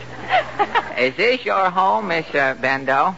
No, this isn't. My home is in Cleveland, Ohio. Cleveland, is it really? And Miss Edmonds? I'm from Edmonton, Alberta, Canada. Oh, from Alberta. I worked there many years ago on the Pantages Time. Pantages Theater? I guess you were too young then, though, to be going. What do you girls... You don't mind if I ask you what you're doing in New York, do you? No. What are you doing? Well, I am studying in the hopes of being a singer and working as a sales lady on the side. You're studying music, boys? Yes, they both are. Well, that's swell. What is your ultimate ambition? To sing in radio or in the theater or where? Both radio or opera, either one. Oh, opera too. Hopes of it. Oh, well, that's fine. I think that anyone with talent and ability and stick-to-itiveness is very important if you're going to attain your ambition. You have to stick to anything if you're going to be a success. Unless, of course, you're selling porous plasters, and then your success will depend upon someone else sticking to it. Well, what are you girls going to sing? The Huguette Waltz. The what? The Huguette Waltz from the Vagabond King. Oh, thank you very much.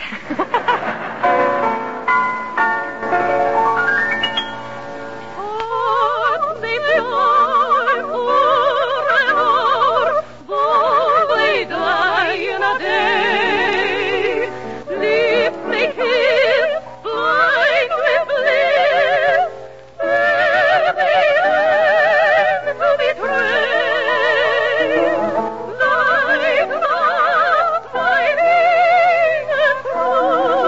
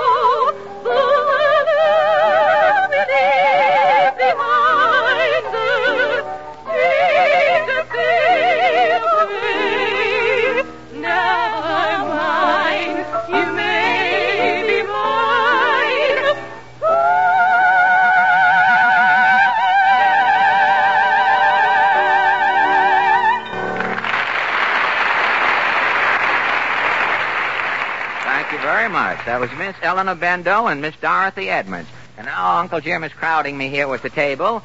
What is the table for, Uncle Jim? Oh, this is Tommy Dunne. Am I right? That's right, Fred. Tommy Dunne from Broad Channel, New York, ladies and gentlemen. Where's Broad Channel? Uncle Jim, now don't confuse the thing. Tommy and I'll get along all right here. Uncle Jim is fixing a table and a harmonica I see there. How old are you, Tommy? 18. 18, really? Yes. Where is Broad Channel? It's out near the Rockaways. Out near the Rockaways, eh? You go to school? Yes. You go to school out there? Yes. You do, huh? Yes. You look with the sweater on with this large C. What does that C stand for? That stands for the Broad Channel Cardinals, our club. Oh, a football team, is it? Everything. Oh, it's everything. Everything. Well, you don't play all these things at the same time, do you? Sometimes. Uncle Jim told me that you're interested in boxing. Is that right? Yes, that's right. He told me also that you expect to go enter the Golden Glove contest this year. Yes, that's right. You do, really? Yes. What's your weight? 118. 118, huh? I used to think I was quite a boxer years ago. Got monotonous, though. I finally gave it up. Every time I boxed, I was in the ropes so much, people thought it was a rodeo. They went home during the thing. I'd like to try out. Do you mind if I try out some of your defense there to see if you're ready for the Golden Glove? Sure. What's your defense for a left jab, say? My left hand. Your left hand comes up, and the left hook? A right hand. A right hand, and the uppercut? Well, let me try. All right. No, we'll end it. You see, in all of my fighting, I never had to bother. I just threw one punch and then landed. Can I take off my sweater now? I can't work with it. Yes, go ahead. Tommy has to take off his sweater. Now, as I understand it, he's going to play the harmonica standing on your head or your hands. Which is it? On your hands, sir. We have a table here and a little book. I might as well tell you the book is the Economy Cookbook. I mean, the mouth organ is set on the side of the book. I guess that's in case Tommy gets hungry while he's doing the trick. He opens that up and reads a recipe. He's going to play the harmonica standing on his hands. All right, Tommy.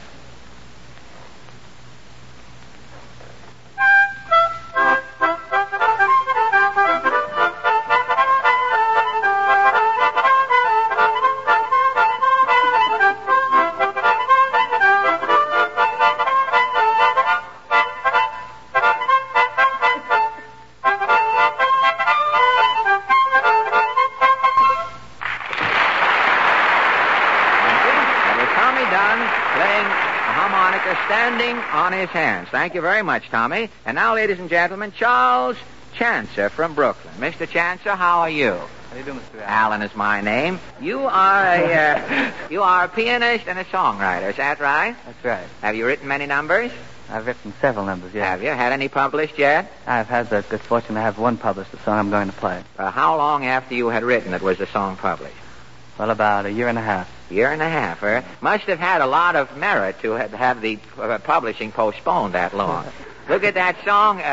The music goes round and whatever it is, you know that? And round. The fellas who wrote that was published right away, I understand. The fellas who wrote it didn't even have time they ran out of words before they got to the middle of it. They had to put in some ho-ho-ho's there or something. I guess they put the hoes in so they'd have a sock number. That was probably it. What are you going to play for us, Mr. Chancer? The song is called After Dark. After Dark. Your own original composition, huh? Right. Well, you go right ahead. I will do a Highland fling here at the microphone, pending television. I'll see how I'll probably win the contest with my fling. Thank you.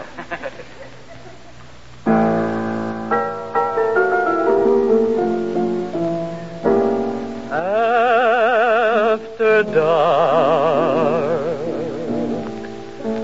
though we're far apart, after dark, you creep into my heart every night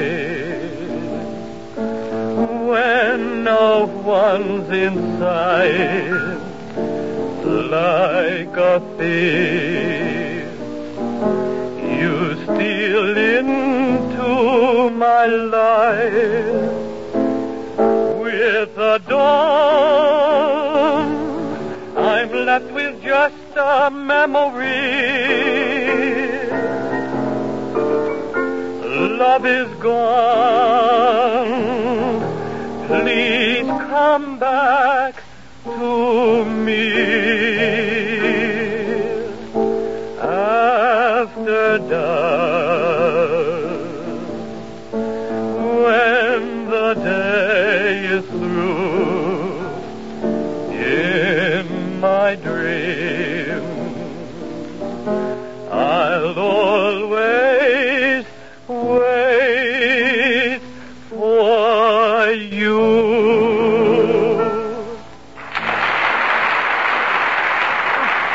Thank you, Charles. That was Charles Chancer of Brooklyn playing his own composition After Dark. And now, ladies and gentlemen, a tiny little lady, Miss Eleanor Freeze. Is that right, Miss Freeze? That's right. Rather a frosty name, isn't it? Would you mind speaking up, guys? How tall are you? I'm as tall as Mary Pickford, Mr. Allen. As tall as 4'9". 4'9", hey? Yes. Eleanor Freeze, it looks as though you had settled down during the course of freezing there. What are you going to, you have musical chimes. That's an odd-looking instrument, isn't it? Yes. It's sort of a xylophone with bells in place of the wooden top. Is it a well-known instrument? Is it something that you worked out yourself? No, it's something that my dad brought home from Europe. Oh, from Europe, huh? He's not living now. He brought them for my 4th birthday. And he died before I was 5, so he never heard me play them. Well, that's too bad. You've kept them ever since, huh? Yes, I have. Have you practiced on them ever since you've been 4? Well, since I was about 5 or 6. Well, that's fine. I was a little worried when Uncle Jim told me that you played the chimes. I thought that we'd have to ask the studio audience to follow you up in some belfry to see how it was done. But fortunately, you have the portable chimes.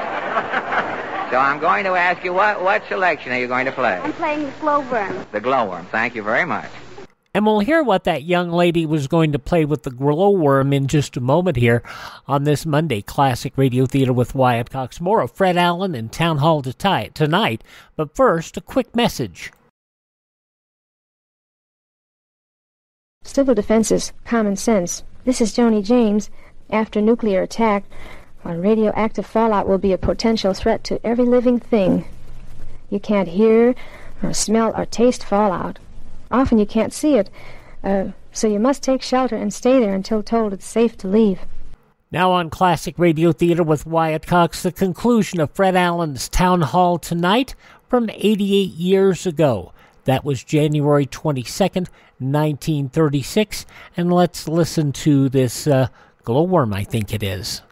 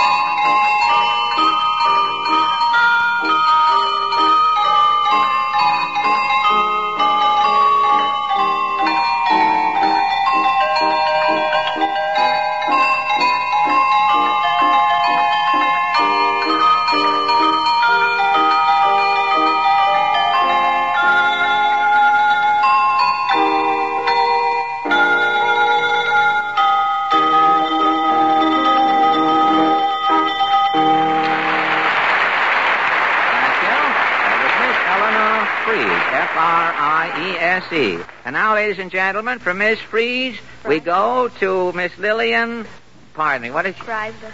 From Miss Freeze to Miss Lillian Frizer. Out of the frying pan into the Frizer, huh? And you are from the Bronx, Miss Frizer? Yes. You are a singer, huh? Yes. How did you ever get down from the Bronx tonight? With dog sled or something? No. I heard the snow is pretty deep up there, is it? Yes. It is. Where do you live? East Bronx, Prospect Avenue. Oh, Prospect Avenue. You know, I heard the snow was so deep up there around 159th Street that some boys made a snowman on the sidewalk there, and one of the put a broom in the snowman's hand, and one of those WPA executives came along and handed the snowman a check yesterday afternoon.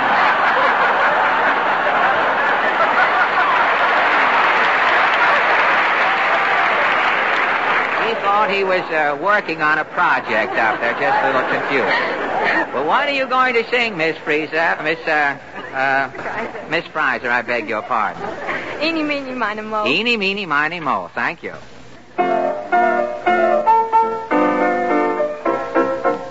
Eeny, meeny, miny, mo. Catch trouble by the toe. If it hollers, let it go. Let it fly away. Eeny, meeny, miny, mo. It's saying sweet and low. Hear it anywhere you go, any time of day. Big band rings it, valley sings it, wise man swings it, even Mr. Crosby bings it. Eeny, meeny, miny, mo, catch trouble by the toe. If it hollers, let it go, let it fly away. Big band rings it, valley sings it, wise man swings it, even Mr. Crosby bings it. Eeny, meeny, miny, mo, catch trouble by the toe. If it hollers, let it go, let it fly away. Thank you. That was Miss Lillian Frizer. Thank you very much. And that completes our amateur contest for tonight, ladies and gentlemen. And while I look at the applause machine, I'm going to ask Harry to take the microphone in hand and say a few words. Harry. Ladies and gentlemen, for the many letters of appreciation you've written Fred in Portland, they are sincerely grateful. And for the many friendly letters you've written us about the two products that make these hours of smiles possible every Wednesday, we are deeply grateful. Thank you all for remembering Ipana for the smile of beauty and Sal Hepatica for the smile of health. Ipana, Sal Hepatica.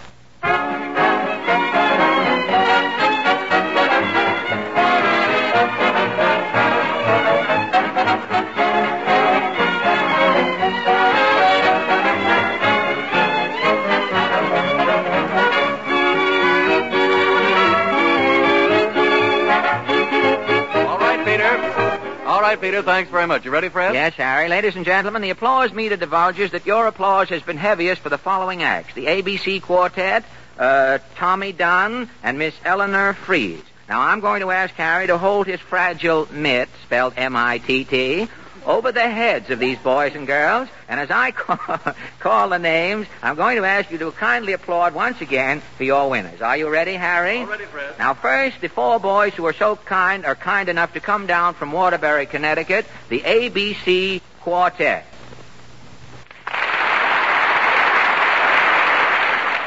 Next, the young man who played the harmonica, standing on his hands, the boy from Broad Channel, down near the Rockaways, Master Tommy Dunne. And then the young lady who played the glowworm on her musical chimes, Miss Eleanor Freeze. Thank you. Now, what does the machine say, Harry? Just a second. We had to come at such a distance, ladies and gentlemen. The winner came in a relay from the machine to Uncle Jim to Harry Von Zell, and here it is. The first prize, $50 in cash, and a week's engagement at the Roxy Theater in New York City goes to the young gentleman who exemplified the fine art of playing the mouth organ through standing on his hands, Tommy Dunne, with a decibel rating of 76.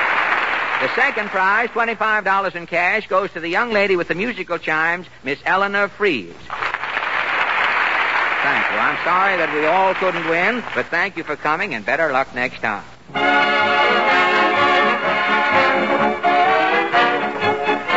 Thank you. This is Fred Allen saying good night, ladies and gentlemen, and inviting you to another hour of smiles next Wednesday evening at the Old Town Hall. Portland, the Mighty Allen Art Players, Peter Van Steeden, the Ipana Troubadours, the Town Hall Quartet, and another group of high-test amateurs. We'll all be looking for you, so don't forget. This is Fred Allen saying good night.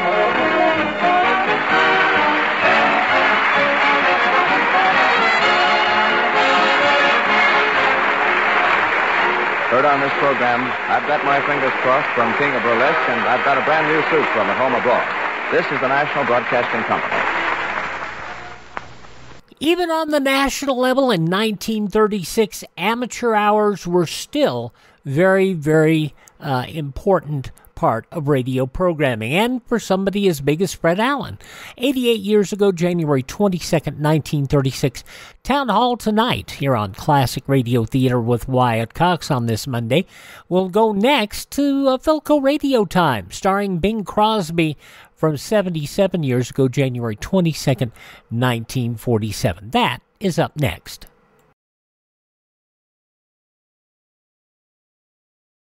In case of national civil defense emergency, the emergency broadcast system may be activated. Then you would receive essential information by turning your radio dial to an EBS station operating in your area. The emergency broadcast system stations will be easy to identify because of their repeated announcements of the area they're serving. Great information on all the stuff you hear about here at civildefensemuseum.com. Right now, let us go to the Philco Radio Time. Why did the Philco Radio Time come about? And that was because Bing Crosby didn't want to do live shows. He wanted to pre-record his shows, transcribe his shows. And thanks to his investment in something called Ampex, tape recording, he was able to record his shows.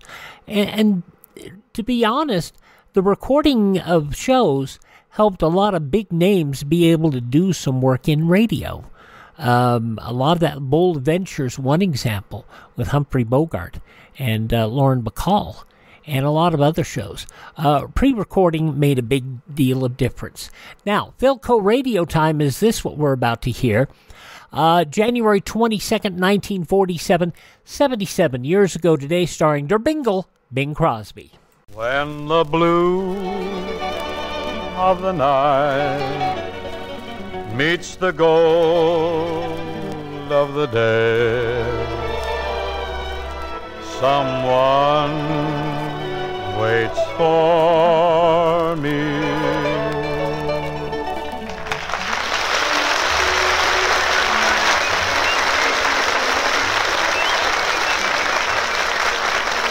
Carpenter welcoming you to Philco Radio Time, produced and transcribed in Hollywood with John Scott Strutter, his orchestra and chorus, Skitch Henderson, Lena Romay, and Bing's guests, the famous group that have been trying to get Richard to open that door, Jack McVeigh and his All-Stars, and George Jessel.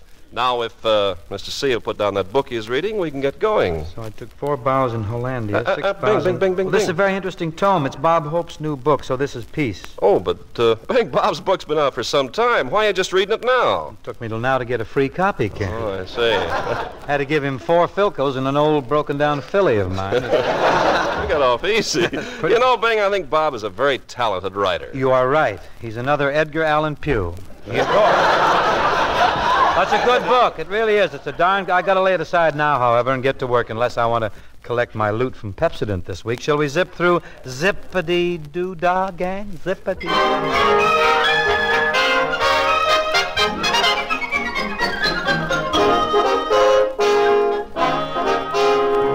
Zippity-doo-dah, zippity-ay. My, oh my, what a wonderful day. Plenty of sunshine heading my way. Zippity-doo-dah, zippity-ay. Mr. Bluebird on my shoulder. It's the truth, it's actual. Everything is satisfactual. Zippity-doo-dah, zippity-ay. Wonderful feeling, wonderful day. Zippity-doo-dah, zippity-ay. Boodle-beetle-bottle. Wonderful feeling, wonderful day. Boodle-beetle-bottle. Plenty of sunshine coming my way. Boodle-beetle-bottle. Zippity-doo-dah, zippity-ay. Boodle-beetle-bottle. Zippity-doo-dah, zippity-ay. D-A-D-I. My, oh my, what a wonderful day. Zippity-doo-dah, zippity-ay. D-A-D-doo. Plenty of sunshine heading my way. Mr. Bluebird on my shoulder. It's the truth, it's actual. Everything is satisfactual. Zippity-doo-dah, zippity-ay. D-A-D-A. Wonderful feeling, wonderful day. Zippity-doo, zippity-doo. Zippity-doo-dah, zippity-doo-dah. Boodle-beetle, beetle-bottle, boodle-bottle, boodle-beetle, boom, bounce.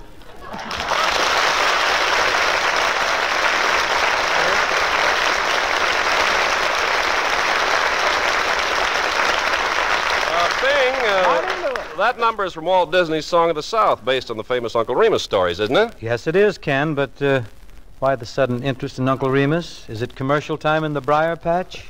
Say, that reminds me, Bing. I thought it would, yes. Reminds me about the Philco 1201, the easiest radio phonograph in the world to spin your records on. Being that 1201 is so automatic, you can play it blindfolded. Blindfolded? I'd like to see you read a commercial that way. Then you can put a blindfold on me right now, and I could go on talking about Philcos for 2 hours. Well, if you do, we're all going to tiptoe out of the room on you, Ken. Oh, don't do that. But you're getting very sneaky.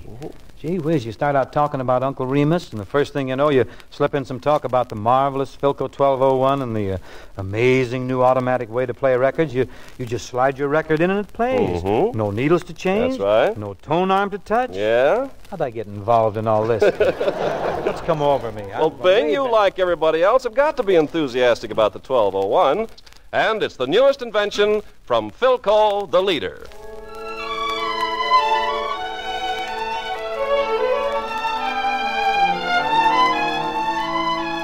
Bending over the Baldwin just now, I perceive Master Skitch Henderson ready to assist me in the ballad, If You Were the Only Girl in the World. I shall essay the opening chorus, whilst Skitch can be thinking of something interesting to interpolate. If you were the only girl in the world, and I were the only boy,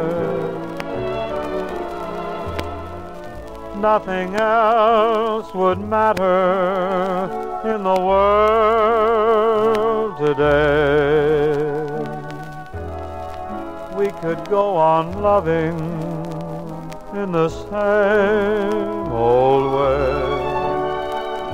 A garden of Eden just made for two, with nothing to mar our joy. I would say such wonderful things to you. There would be such wonderful things to do. If you were the only girl in the world, and I were the only boy.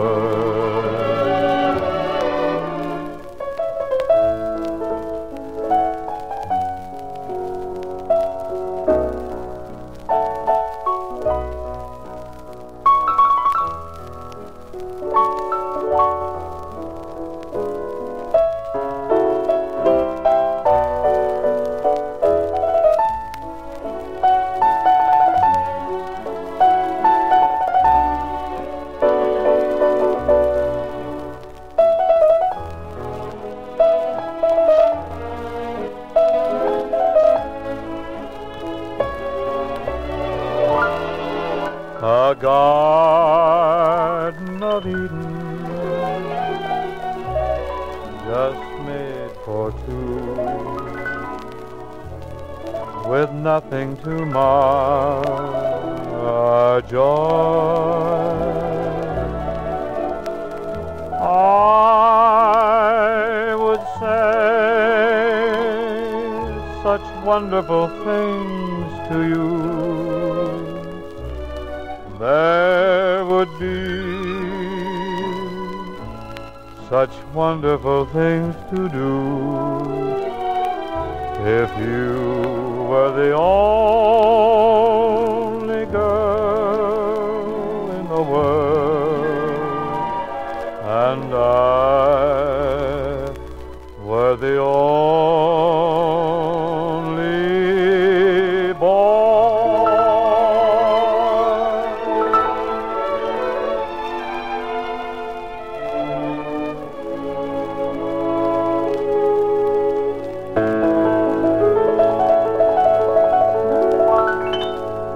Presenting our guest of the evening is a pleasant task indeed.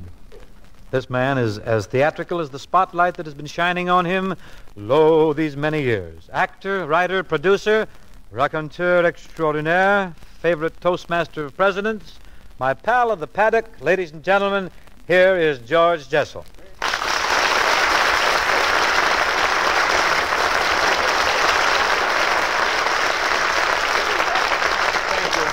Thank you, ladies and gentlemen. And Bing, as I stood in the offing and listening to your glowing and gracious words of introduction, a warm feeling swept over me, a feeling that seemed to say to me that surely behind this fine and generous tribute, there must be lurking a few dollars for me. I know you're kidding, Georgie, but I'm sure we can work something out later. I heard you a few weeks ago on Eddie Cantor's program. What did he give you? Now, Bing,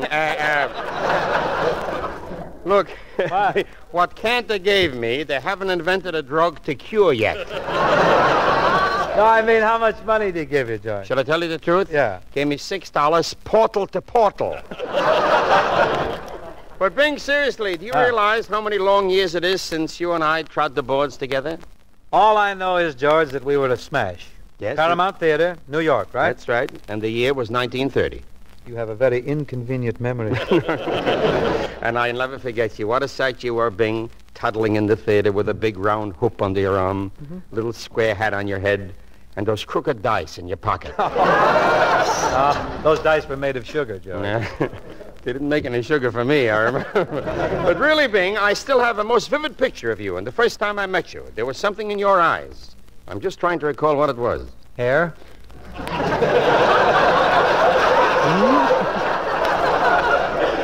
Bing, things are bad all over. But you were a young kid then, and well, I was young too. George, in 1930, everybody was young. That's right. However, the intervening years have brought you success, George, brought you renown. You are now a producer at 20th Century Fox.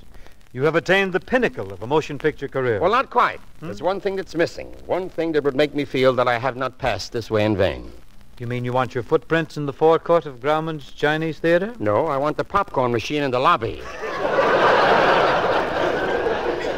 You aspire high, George, high. But bon chance, good luck. Merci bien, monsieur. But really, Bing, working with you after all these years recalls to my mind what I said when I first saw you on the stage at the Paramount Theater. I knew it right away. I said, this fella is a success. You know why? Because you had a distinct style. You had it then, you have it now. You're wrong, George. I lost those dice long ago. No. Long ago. No, you're too modest. It's not about the dice. I'm talking about your singing. Speaking of singing styles, we have a group with us tonight that develop tunes in their own particular way. Have you heard Jack McVeigh and his All-Stars in their now famous recording of Open the Door, Richard? Open the Door, this is a song? Appears to be, Georgie. And it appears to have caught on as one of the big novelty tunes of the year. We have Jack McVeigh and his cohorts here tonight to do Open the Door, Richard, in person. We're ready to knock it, Mr. C. Say, Jack, they tell me that Dick's been a little adamant about twisting the hardware for you. Yeah, but maybe you can jump in and help us tonight. You might get him to lift the latch. I'm around. I'll be available. Available Crothney, they call me. Old band's been on a little party tonight. My friend Richard went home early. He's got the only key to the house. Got to knock on the door, see if I can get in. Open the door, Richard.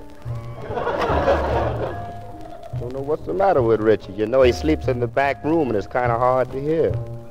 Better knock on the door again. Say, Richard, open up the door, man. Don't see what's wrong with that fella. Got to try him one more time, I guess.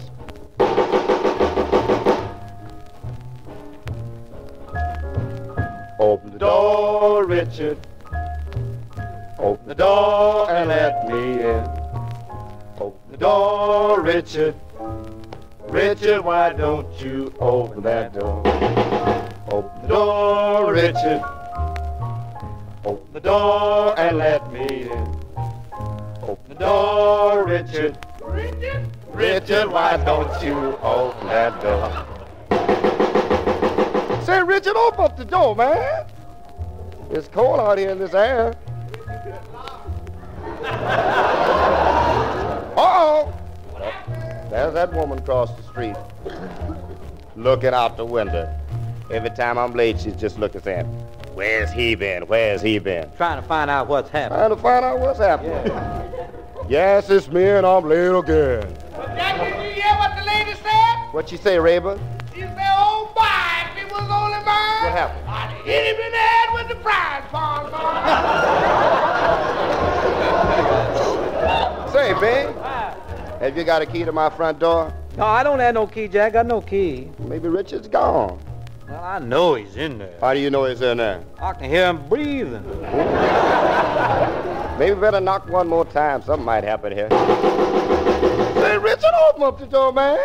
I don't know what's the matter with Richard. I know Richard's in there because I got on the suit. Let's try him one more time, Gabe.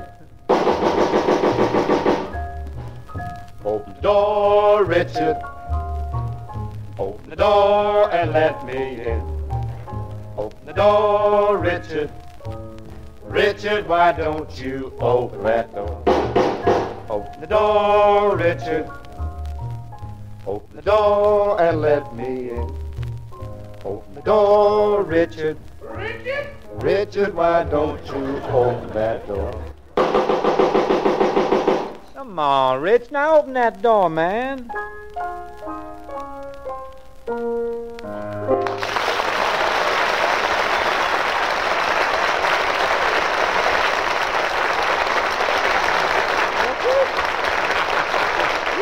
Yeah. That's very solid, Jack McVeigh and ensemble, and thank you. Don't you agree, George? Well, I think that's a mighty catchy number, but I must confess, Bing, that I am partial to a more delicate and romantic type of entertainment, something with charm and loveliness, grace and beauty. Buenas noches, señores. This is what I mean, Bing. She'll do, huh? Definitely, definitely. Buenas noches, señorita, buenas noches. My name is Jessel, George Jessel, and it so happens that I live all by myself in a big house down at the beach. How do you do, Mr. Jessel? My name is Lena Romine, and I live in a small house in Westwood with my mother, father, 3 aunts, and a bulldog. Adios, señorita, adios. My name is Bing Crosby. I live in a medium house in Bel Air, and those 4 little fellas out in front aren't to tie your horses to. But now that we know where everybody lives, shall we, like the sponsor says, put a little life into the program?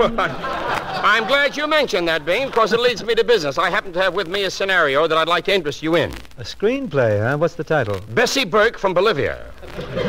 Sounds like a natural for Lena. And for you too, Bing. And now it opens with a fanfare. And then on the screen comes George Jessel presents Darryl F. Zanuck.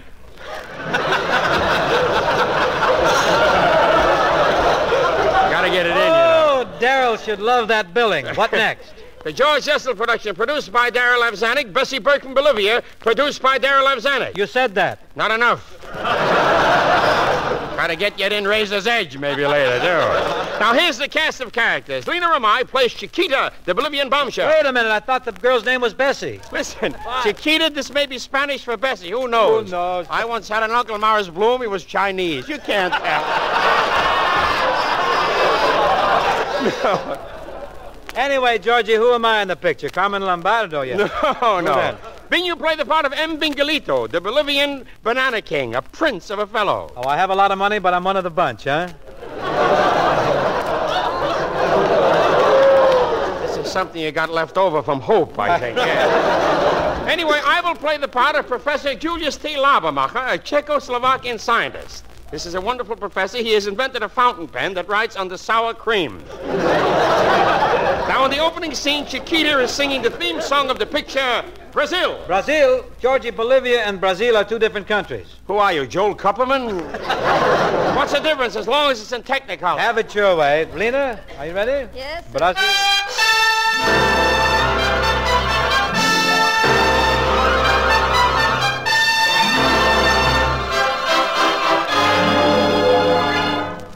Brasil,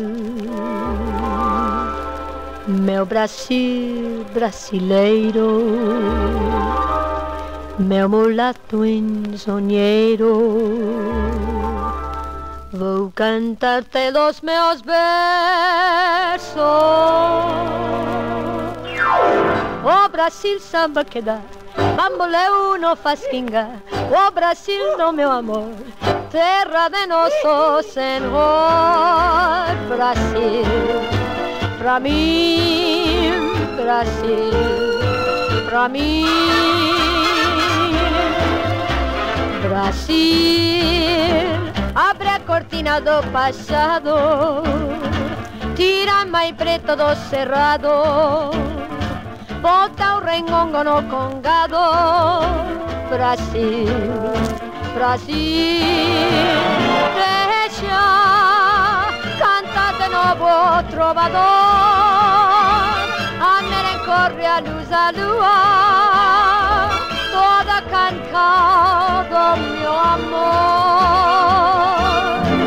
Quero ver essa dona caminhando, pelos alués arrastando, e o seu vestido rendado, Brasil, pra mim, Brasil, pra mim.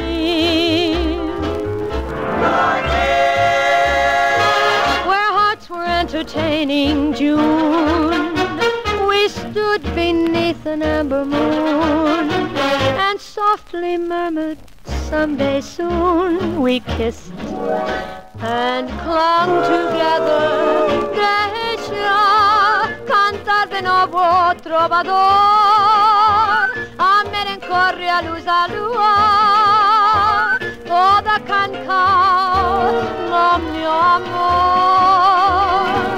Quero ver essa dona caminhando, pelos alués arrastando, el seu vestido rendado, Brasil, pra mim, Brasil, Brasil.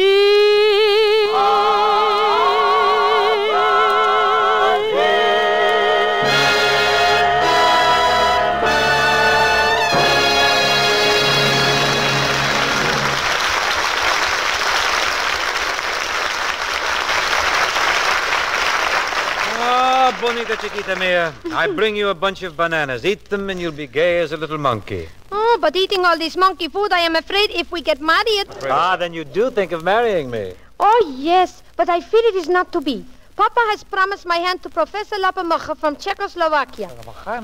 The professor does not hear good, and he is very nearsighted. But Papa says I love him. Oh, here he comes to the gate now. Over here, Professor, right? Ah, there you are, my beautiful Chiquita. Kiss me. Oh! Get your mustache out of my nostrils, you old bat. What bat? What bat? You are speaking to Professor Julius T. Labermacher. Who you are? I am El Bingelito. You are crossed by the crooner of fires of Liberanen. I am over here, Professor. Come, Chiquita. Put my arms around you. There you are. There is my God. There is. Chiquita, you better go inside. There's a storm coming up.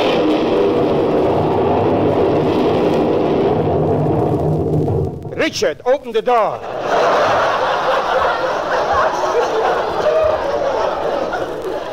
Professor, that is thunder. Don't make so much noise about it. Can you write maybe on the sour cream? All right, I apologize. You try it and see how far you get. In the small town where I live, I am the champion middleweight of the place. Champion of Yenham's Pipic, that's who I am. And I am the first one picked out to be knocked out with my brains if I'm fighting anybody.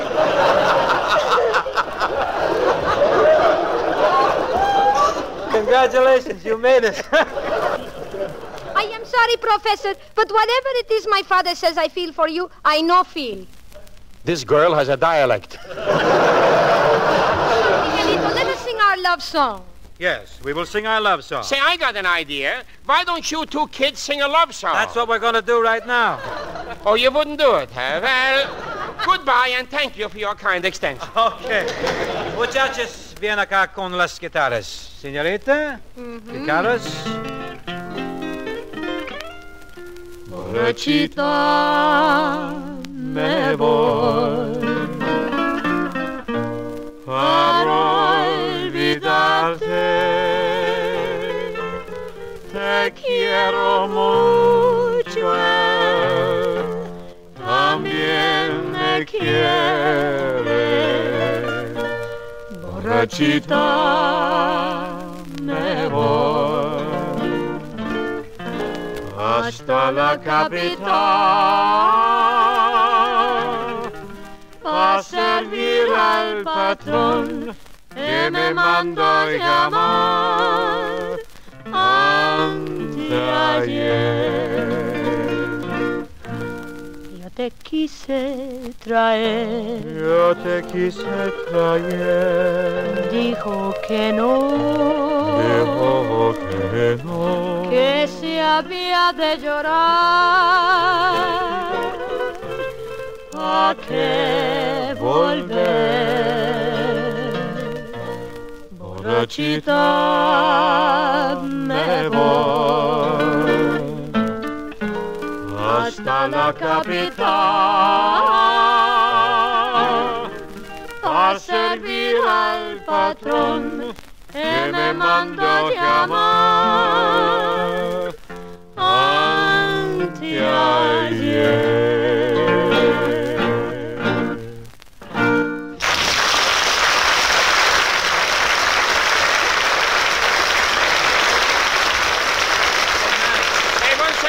What's that? Crosby, who do I see from the vacancy? Who give me some money? The money later, Professor. Right now we got to hustle a few Philco radios. Thank you. Thank you.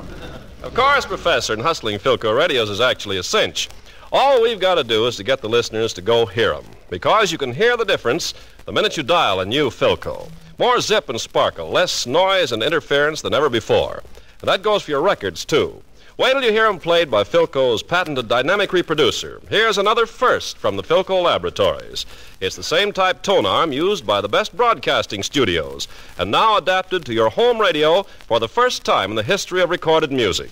No needles to change. You just lean back and listen to thrilling new beauty in your favorite records. Hey, one second, Crosby. This fella Carpenter, what is talking about? He's talking about Philco radios. Philco radios? What Philco radios? Philcos. Everybody knows what Philcos are. Then why is he telling everybody?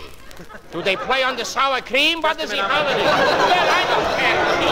Well, no, Professor, but this is front-page news for record fans, and we're telling everyone that Philco is first again with another great new radio development. And remember, Philco is famous for quality the world over.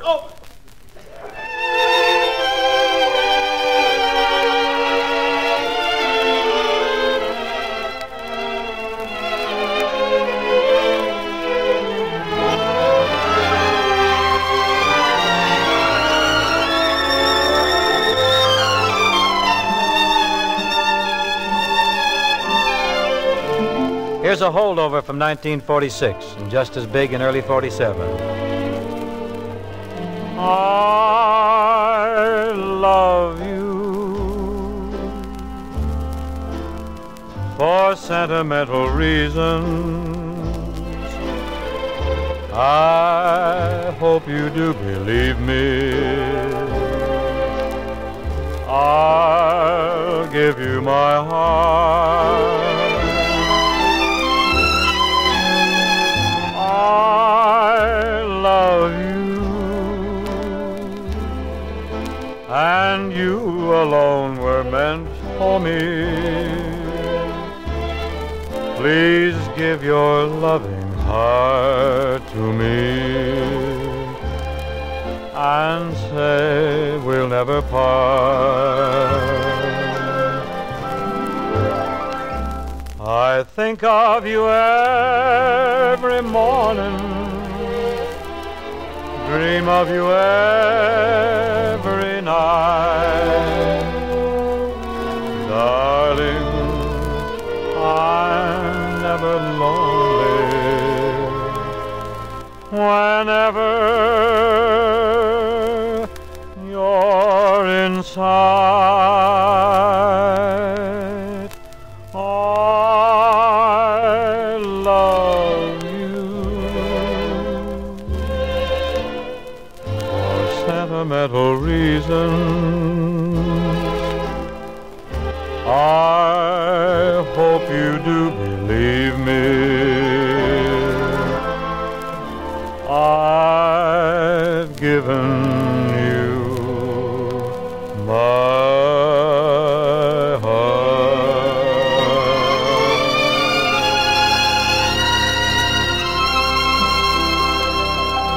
Well, that about gets it, but before I amble over to Vine Street for a jumbo hamburger and a lime cola, I want to thank George Jessel for dropping in tonight. Well, it was a great pleasure, Bing, and I enjoyed talking over the old times with you. By the way, who's with you next week? Got a grand parlay, Georgie. Bob Hope and Dorothy L'Amour will be with me. My goodness. Well, that'll certainly give you a good rest, Bing. Why? With everybody looking at L'Amour and Hope talking all the time, you can stay home and listen to the program with me, don't you? I think I better be on hand, Georgie, because I don't trust Hope with L'Amour alone. I really don't. Good night, George. Good night, folks. Good night, everybody. This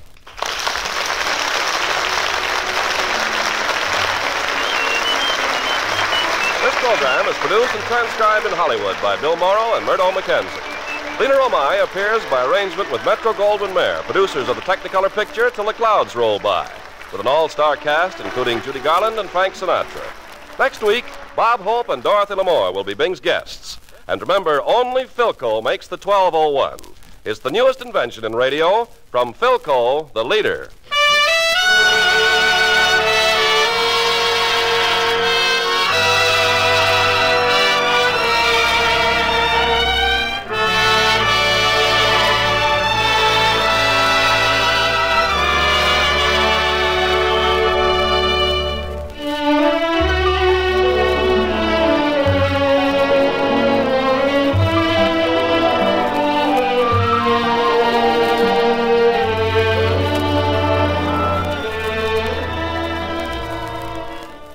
January 22nd, 1947, 77 years ago today, Philco Radio Time here on Classic Radio Theater with Wyatt Cox.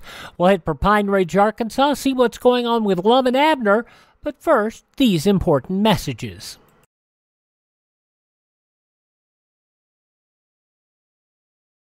Alert today, alive tomorrow.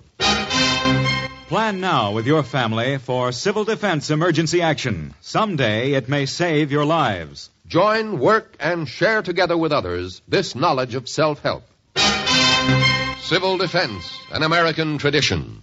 And if you want more information on civil defense back in the 50s and 60s, and some of it could be relevant today, check it out at civildefensemuseum.com. civildefensemuseum.com.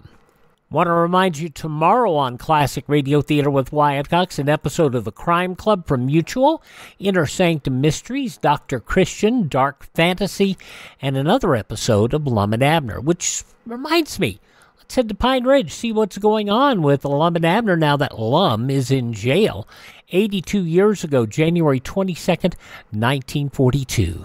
The makers of Alka-Seltzer bring you Lum and Abner.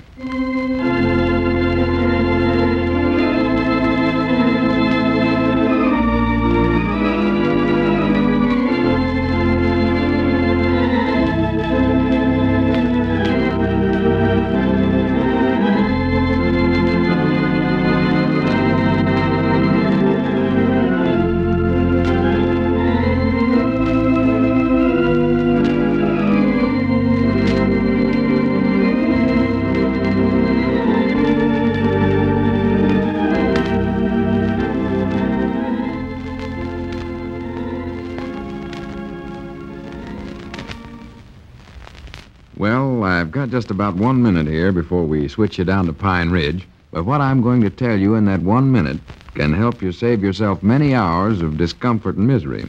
It's a fact, folks. If you'll just get acquainted with the prompt, pleasant relief that Alka-Seltzer offers in cold distress, you can save yourself many an unpleasant hour. Now, the thing to do when a cold strikes is to take the common sense precautions that your own good judgment tells you are wise. Start at once to get more rest than usual. Eat only light, easily digested foods. Dress warmly. Avoid drafts. Then, in addition, if you'll take Alka-Seltzer according to directions in the package, you can help yourself to a kind of relief that'll be most comforting.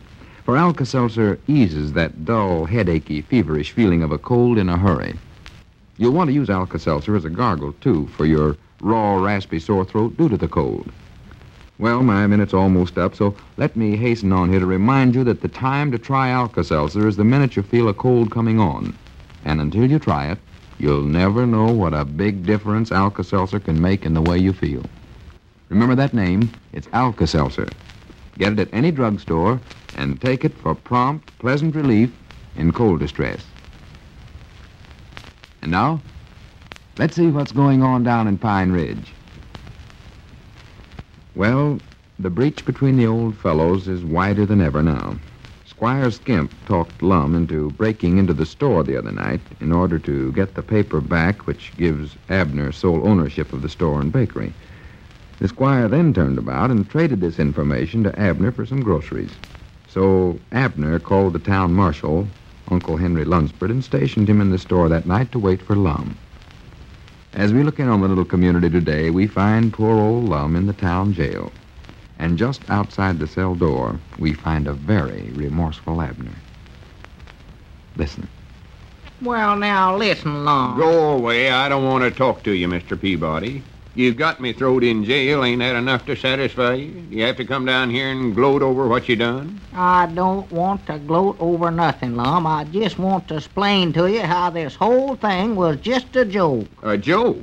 It's a fine joke, making a jailbird out of a respectable citizen, putting a blot on an untarnished character, crossing his face with the shatter of the bars. Well, Lum, I never meant for you to actually get put in jail. When I told Uncle Henry Lunsford to surprise you at the store when you come in to get that paper you signed, why, I said I was just doing it to josh you. Well, you ought to know better than to get Uncle Henry in on any kind of a joke. He don't know the meaning of the word joke. No. There's a seriousest one feller there is in this town. Special since he got to be town marshal. Granted, you ought to see how important he acts. I actually believe he's proud he's got me in here. Well, that's natural, Lum. You're the only prisoner he's ever had since he got elected, I reckon. Well, he's sure making the most of it, I know that. Granted, he bosses me around something wonderful. Bosses you around? Yeah, he's got a big bell he keeps ringing every time he wants me to do something. He rung it at 5 o'clock this morning, made me eat some bread and water. Said that was my breakfast. Well? And he rung it again at 6 and put a big chain on me and marched me outdoors to break up rocks. Break up rocks? Yeah, we finally found a rock, but we couldn't find nothing to break it up with, so he brought me back in. Well? Then he rung the bell again at 9 o'clock and gave me an encyclopedia to read. Said it was reading hour for the prisoners. I didn't want to read nothing, but he held his gun on me and made me do it. Hey, doggies, where's Uncle Henry getting all them ideas? Oh, he's seen a moving picture in at the county seat all about a big penitentiary, so now he thinks he's got to do everything he's seen in that picture. Well, I do know. I ain't been here but a short time, and already I'm wore to a frazzle. Wore to a frazzle. Think what I'll be in 10 years from now. 10 years? Why, you ain't gonna be in here 10 years long. I don't know. I might just as well be. Everybody in town knows where I'm at, so I might just as well spend the rest of my life right here. I'm a ruined man. Don't matter now whether I'm here one day or 1,000 years. Oh, you ain't roaring, Lum. I'll have you out of here today, just as soon as I can explain to Uncle Henry that I don't want to bring no charges against you for breaking in the store. He'll turn you loose. Go ahead, bring the charges against me. I don't care. No, sir, I ain't gonna do it. I'll get you out of here in no time at all. Well, why ain't you done it then? You've had enough time to explain all Einstein's, or whatever his name is, theories about relatives by now. Well, I ain't been able to get a hold of Uncle Henry long enough to tell him nothing. He keeps saying he's too busy to talk to me. Yeah, it sounds like him. Just keeps running around like he's might not attached. I reckon he's just so excited about having a prisoner he don't know what to do. Well, it don't matter no way, 'cause I don't want you to get me out of here. Fact is, I don't never want to have nothing to do with you as long as I live, Mr. Peabody. Oh, now listen to me, Lum. I mean it. I mean every word I'm saying. Why, Lum, me and you's been partners for a long time, and... Uh-oh. Doggies, what's that? Oh, that's that blame bell Uncle Henry keeps ringing. What's it ringing for this time? I don't know. More than likely wants me to scrub out the jail again or some such crazy idea. Well, I'll find out in a minute. Here he comes. Yeah, well, good. I'll get a chance to talk to him. All right. All the prisoners get ready for recreation hour. Oh, hello there, Abner. Yeah, hello, Uncle Henry. Say, I want to talk to you. Yes, all right. Ain't got time to talk now, Abner. Have to take care of the prisoners right now. Got 'em on strict regulations. Only way to run a jail is to run it right. Let's see now. Which is the right key? Well, Uncle Henry, this is important. Oh, here we are. Well, how are you, Lum? Or I mean number 6702. I ain't very good, Uncle Henry. The prisoners all call me Marshal. I mean Marshal. What are you unlocking my cell for? Recreation hour for the prisoners. A rigid system of exercise. Builds up the prisoner's body and gets his mind off of crime and all such as that. All right. Step out of your cell. But I don't want no exercise, Marshal. Oh, yes, you do. Yes, sir, Bob. Regulation says you do. All right, now. All prisoners line up and count off. Count off? I'm the only prisoner you got. I said count off. Oh, all right. 1. That's fine. All prisoners present are accounted for. Say, Uncle Henry, now I gotta talk to you. Don't interfere with jail regulations, Abner. All right, number 7602. Hands on the hips. Up on the toes, the count of 1. Bend at the knees and back into position. Uncle Henry, I don't need no exercise. There we go. 1, 2, 3, 4. 1. Now 2, listen, Uncle 3, Henry, 4. you can't put Lum in jail. 1, 2, 3, 4. I don't want to bring no 1, charges 2, against him. 3, 4. Uncle Henry, now listen 1, to me. 2, 3, 4. The other night when I wanted you to catch Lum 2, breaking in the 3, store, I never 4. meant that you ought to actually 1. throw him in jail. All right. That's all for recreation hour. Back in your cell. Uncle Henry, now you got to listen to me. Come. Back in your cell. Well, now, wait a minute. This is important. In you go. There. Hey, wait a minute. You got me in a cell. I ain't the one that's in jail. Huh? What's that? Let me out of here. Yeah, for goodness sakes, get him out of there. I don't want to have to share no cell with him. Oh, I'm sorry, Abner.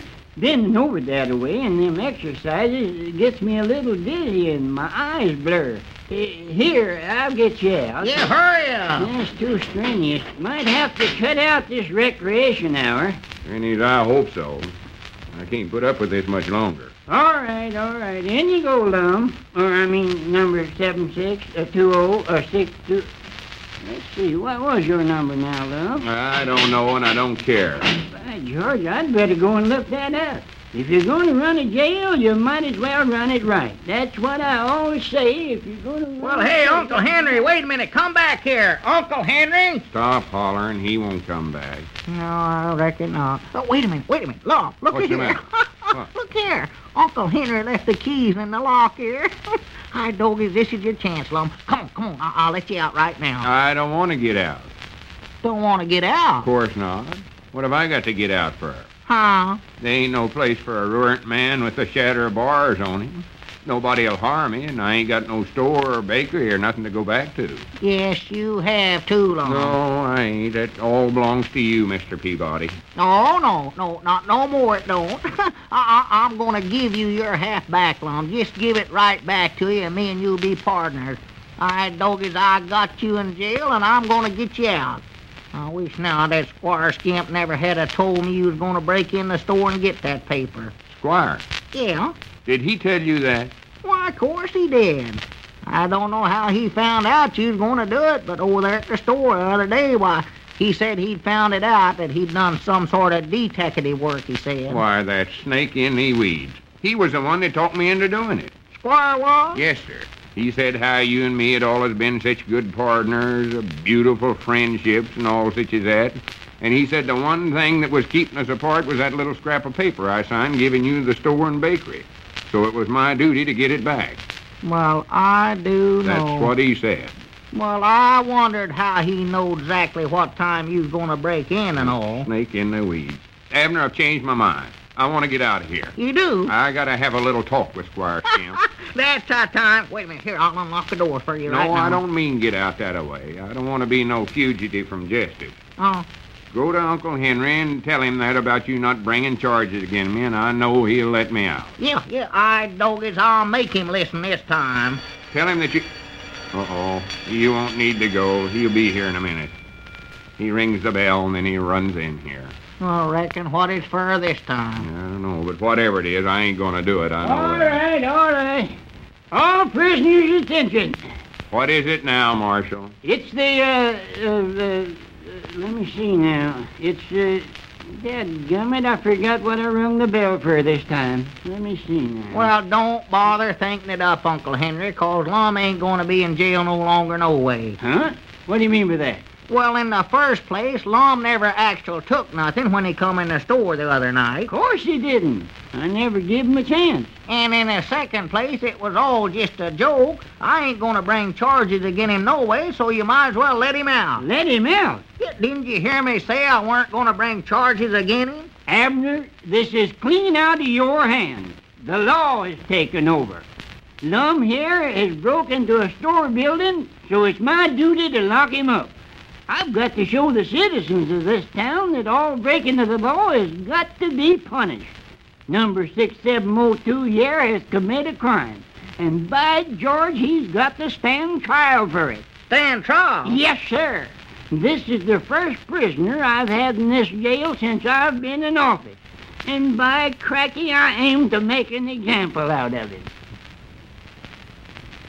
Well, it looks like Uncle Henry's authority might have to be put to the test in court, doesn't it? And say, folks, have you ever put Alka-Seltzer to the test? Well, if you have, if you've ever taken Alka-Seltzer when acid indigestion or some minor stomach upset was really making your life miserable, I'm sure you've discovered that here's a friend that can be depended upon in time of need. For when you take Alka-Seltzer for acid indigestion, sour stomach, or excess gastric acidity, you'll feel better fast. Try it and see for yourself why thousands of folks from coast to coast depend on Alka-Seltzer for the kind of relief they want in a hurry. Get it at any drugstore by the package or the glass. And remember, the large-size package of Alka-Seltzer is more economical because you get 3 times the number of tablets for only twice the price of the smaller size.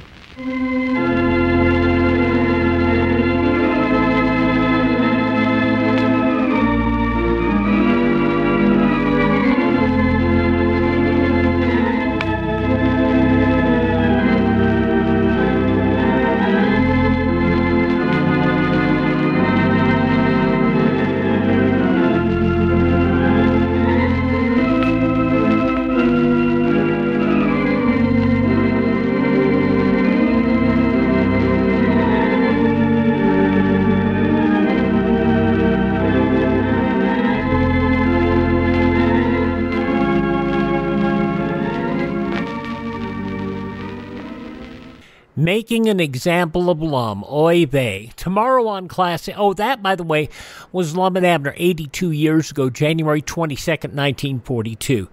Have a great Monday. Tomorrow on our Tuesday edition, The Crime Club, Inner Sanctum Mysteries, Dr. Christian, Dark Fantasy, and another episode of Lum and Abner. Have yourself a great day. We will see you on Tuesday for more Classic Radio Theater with Wyatt Cox.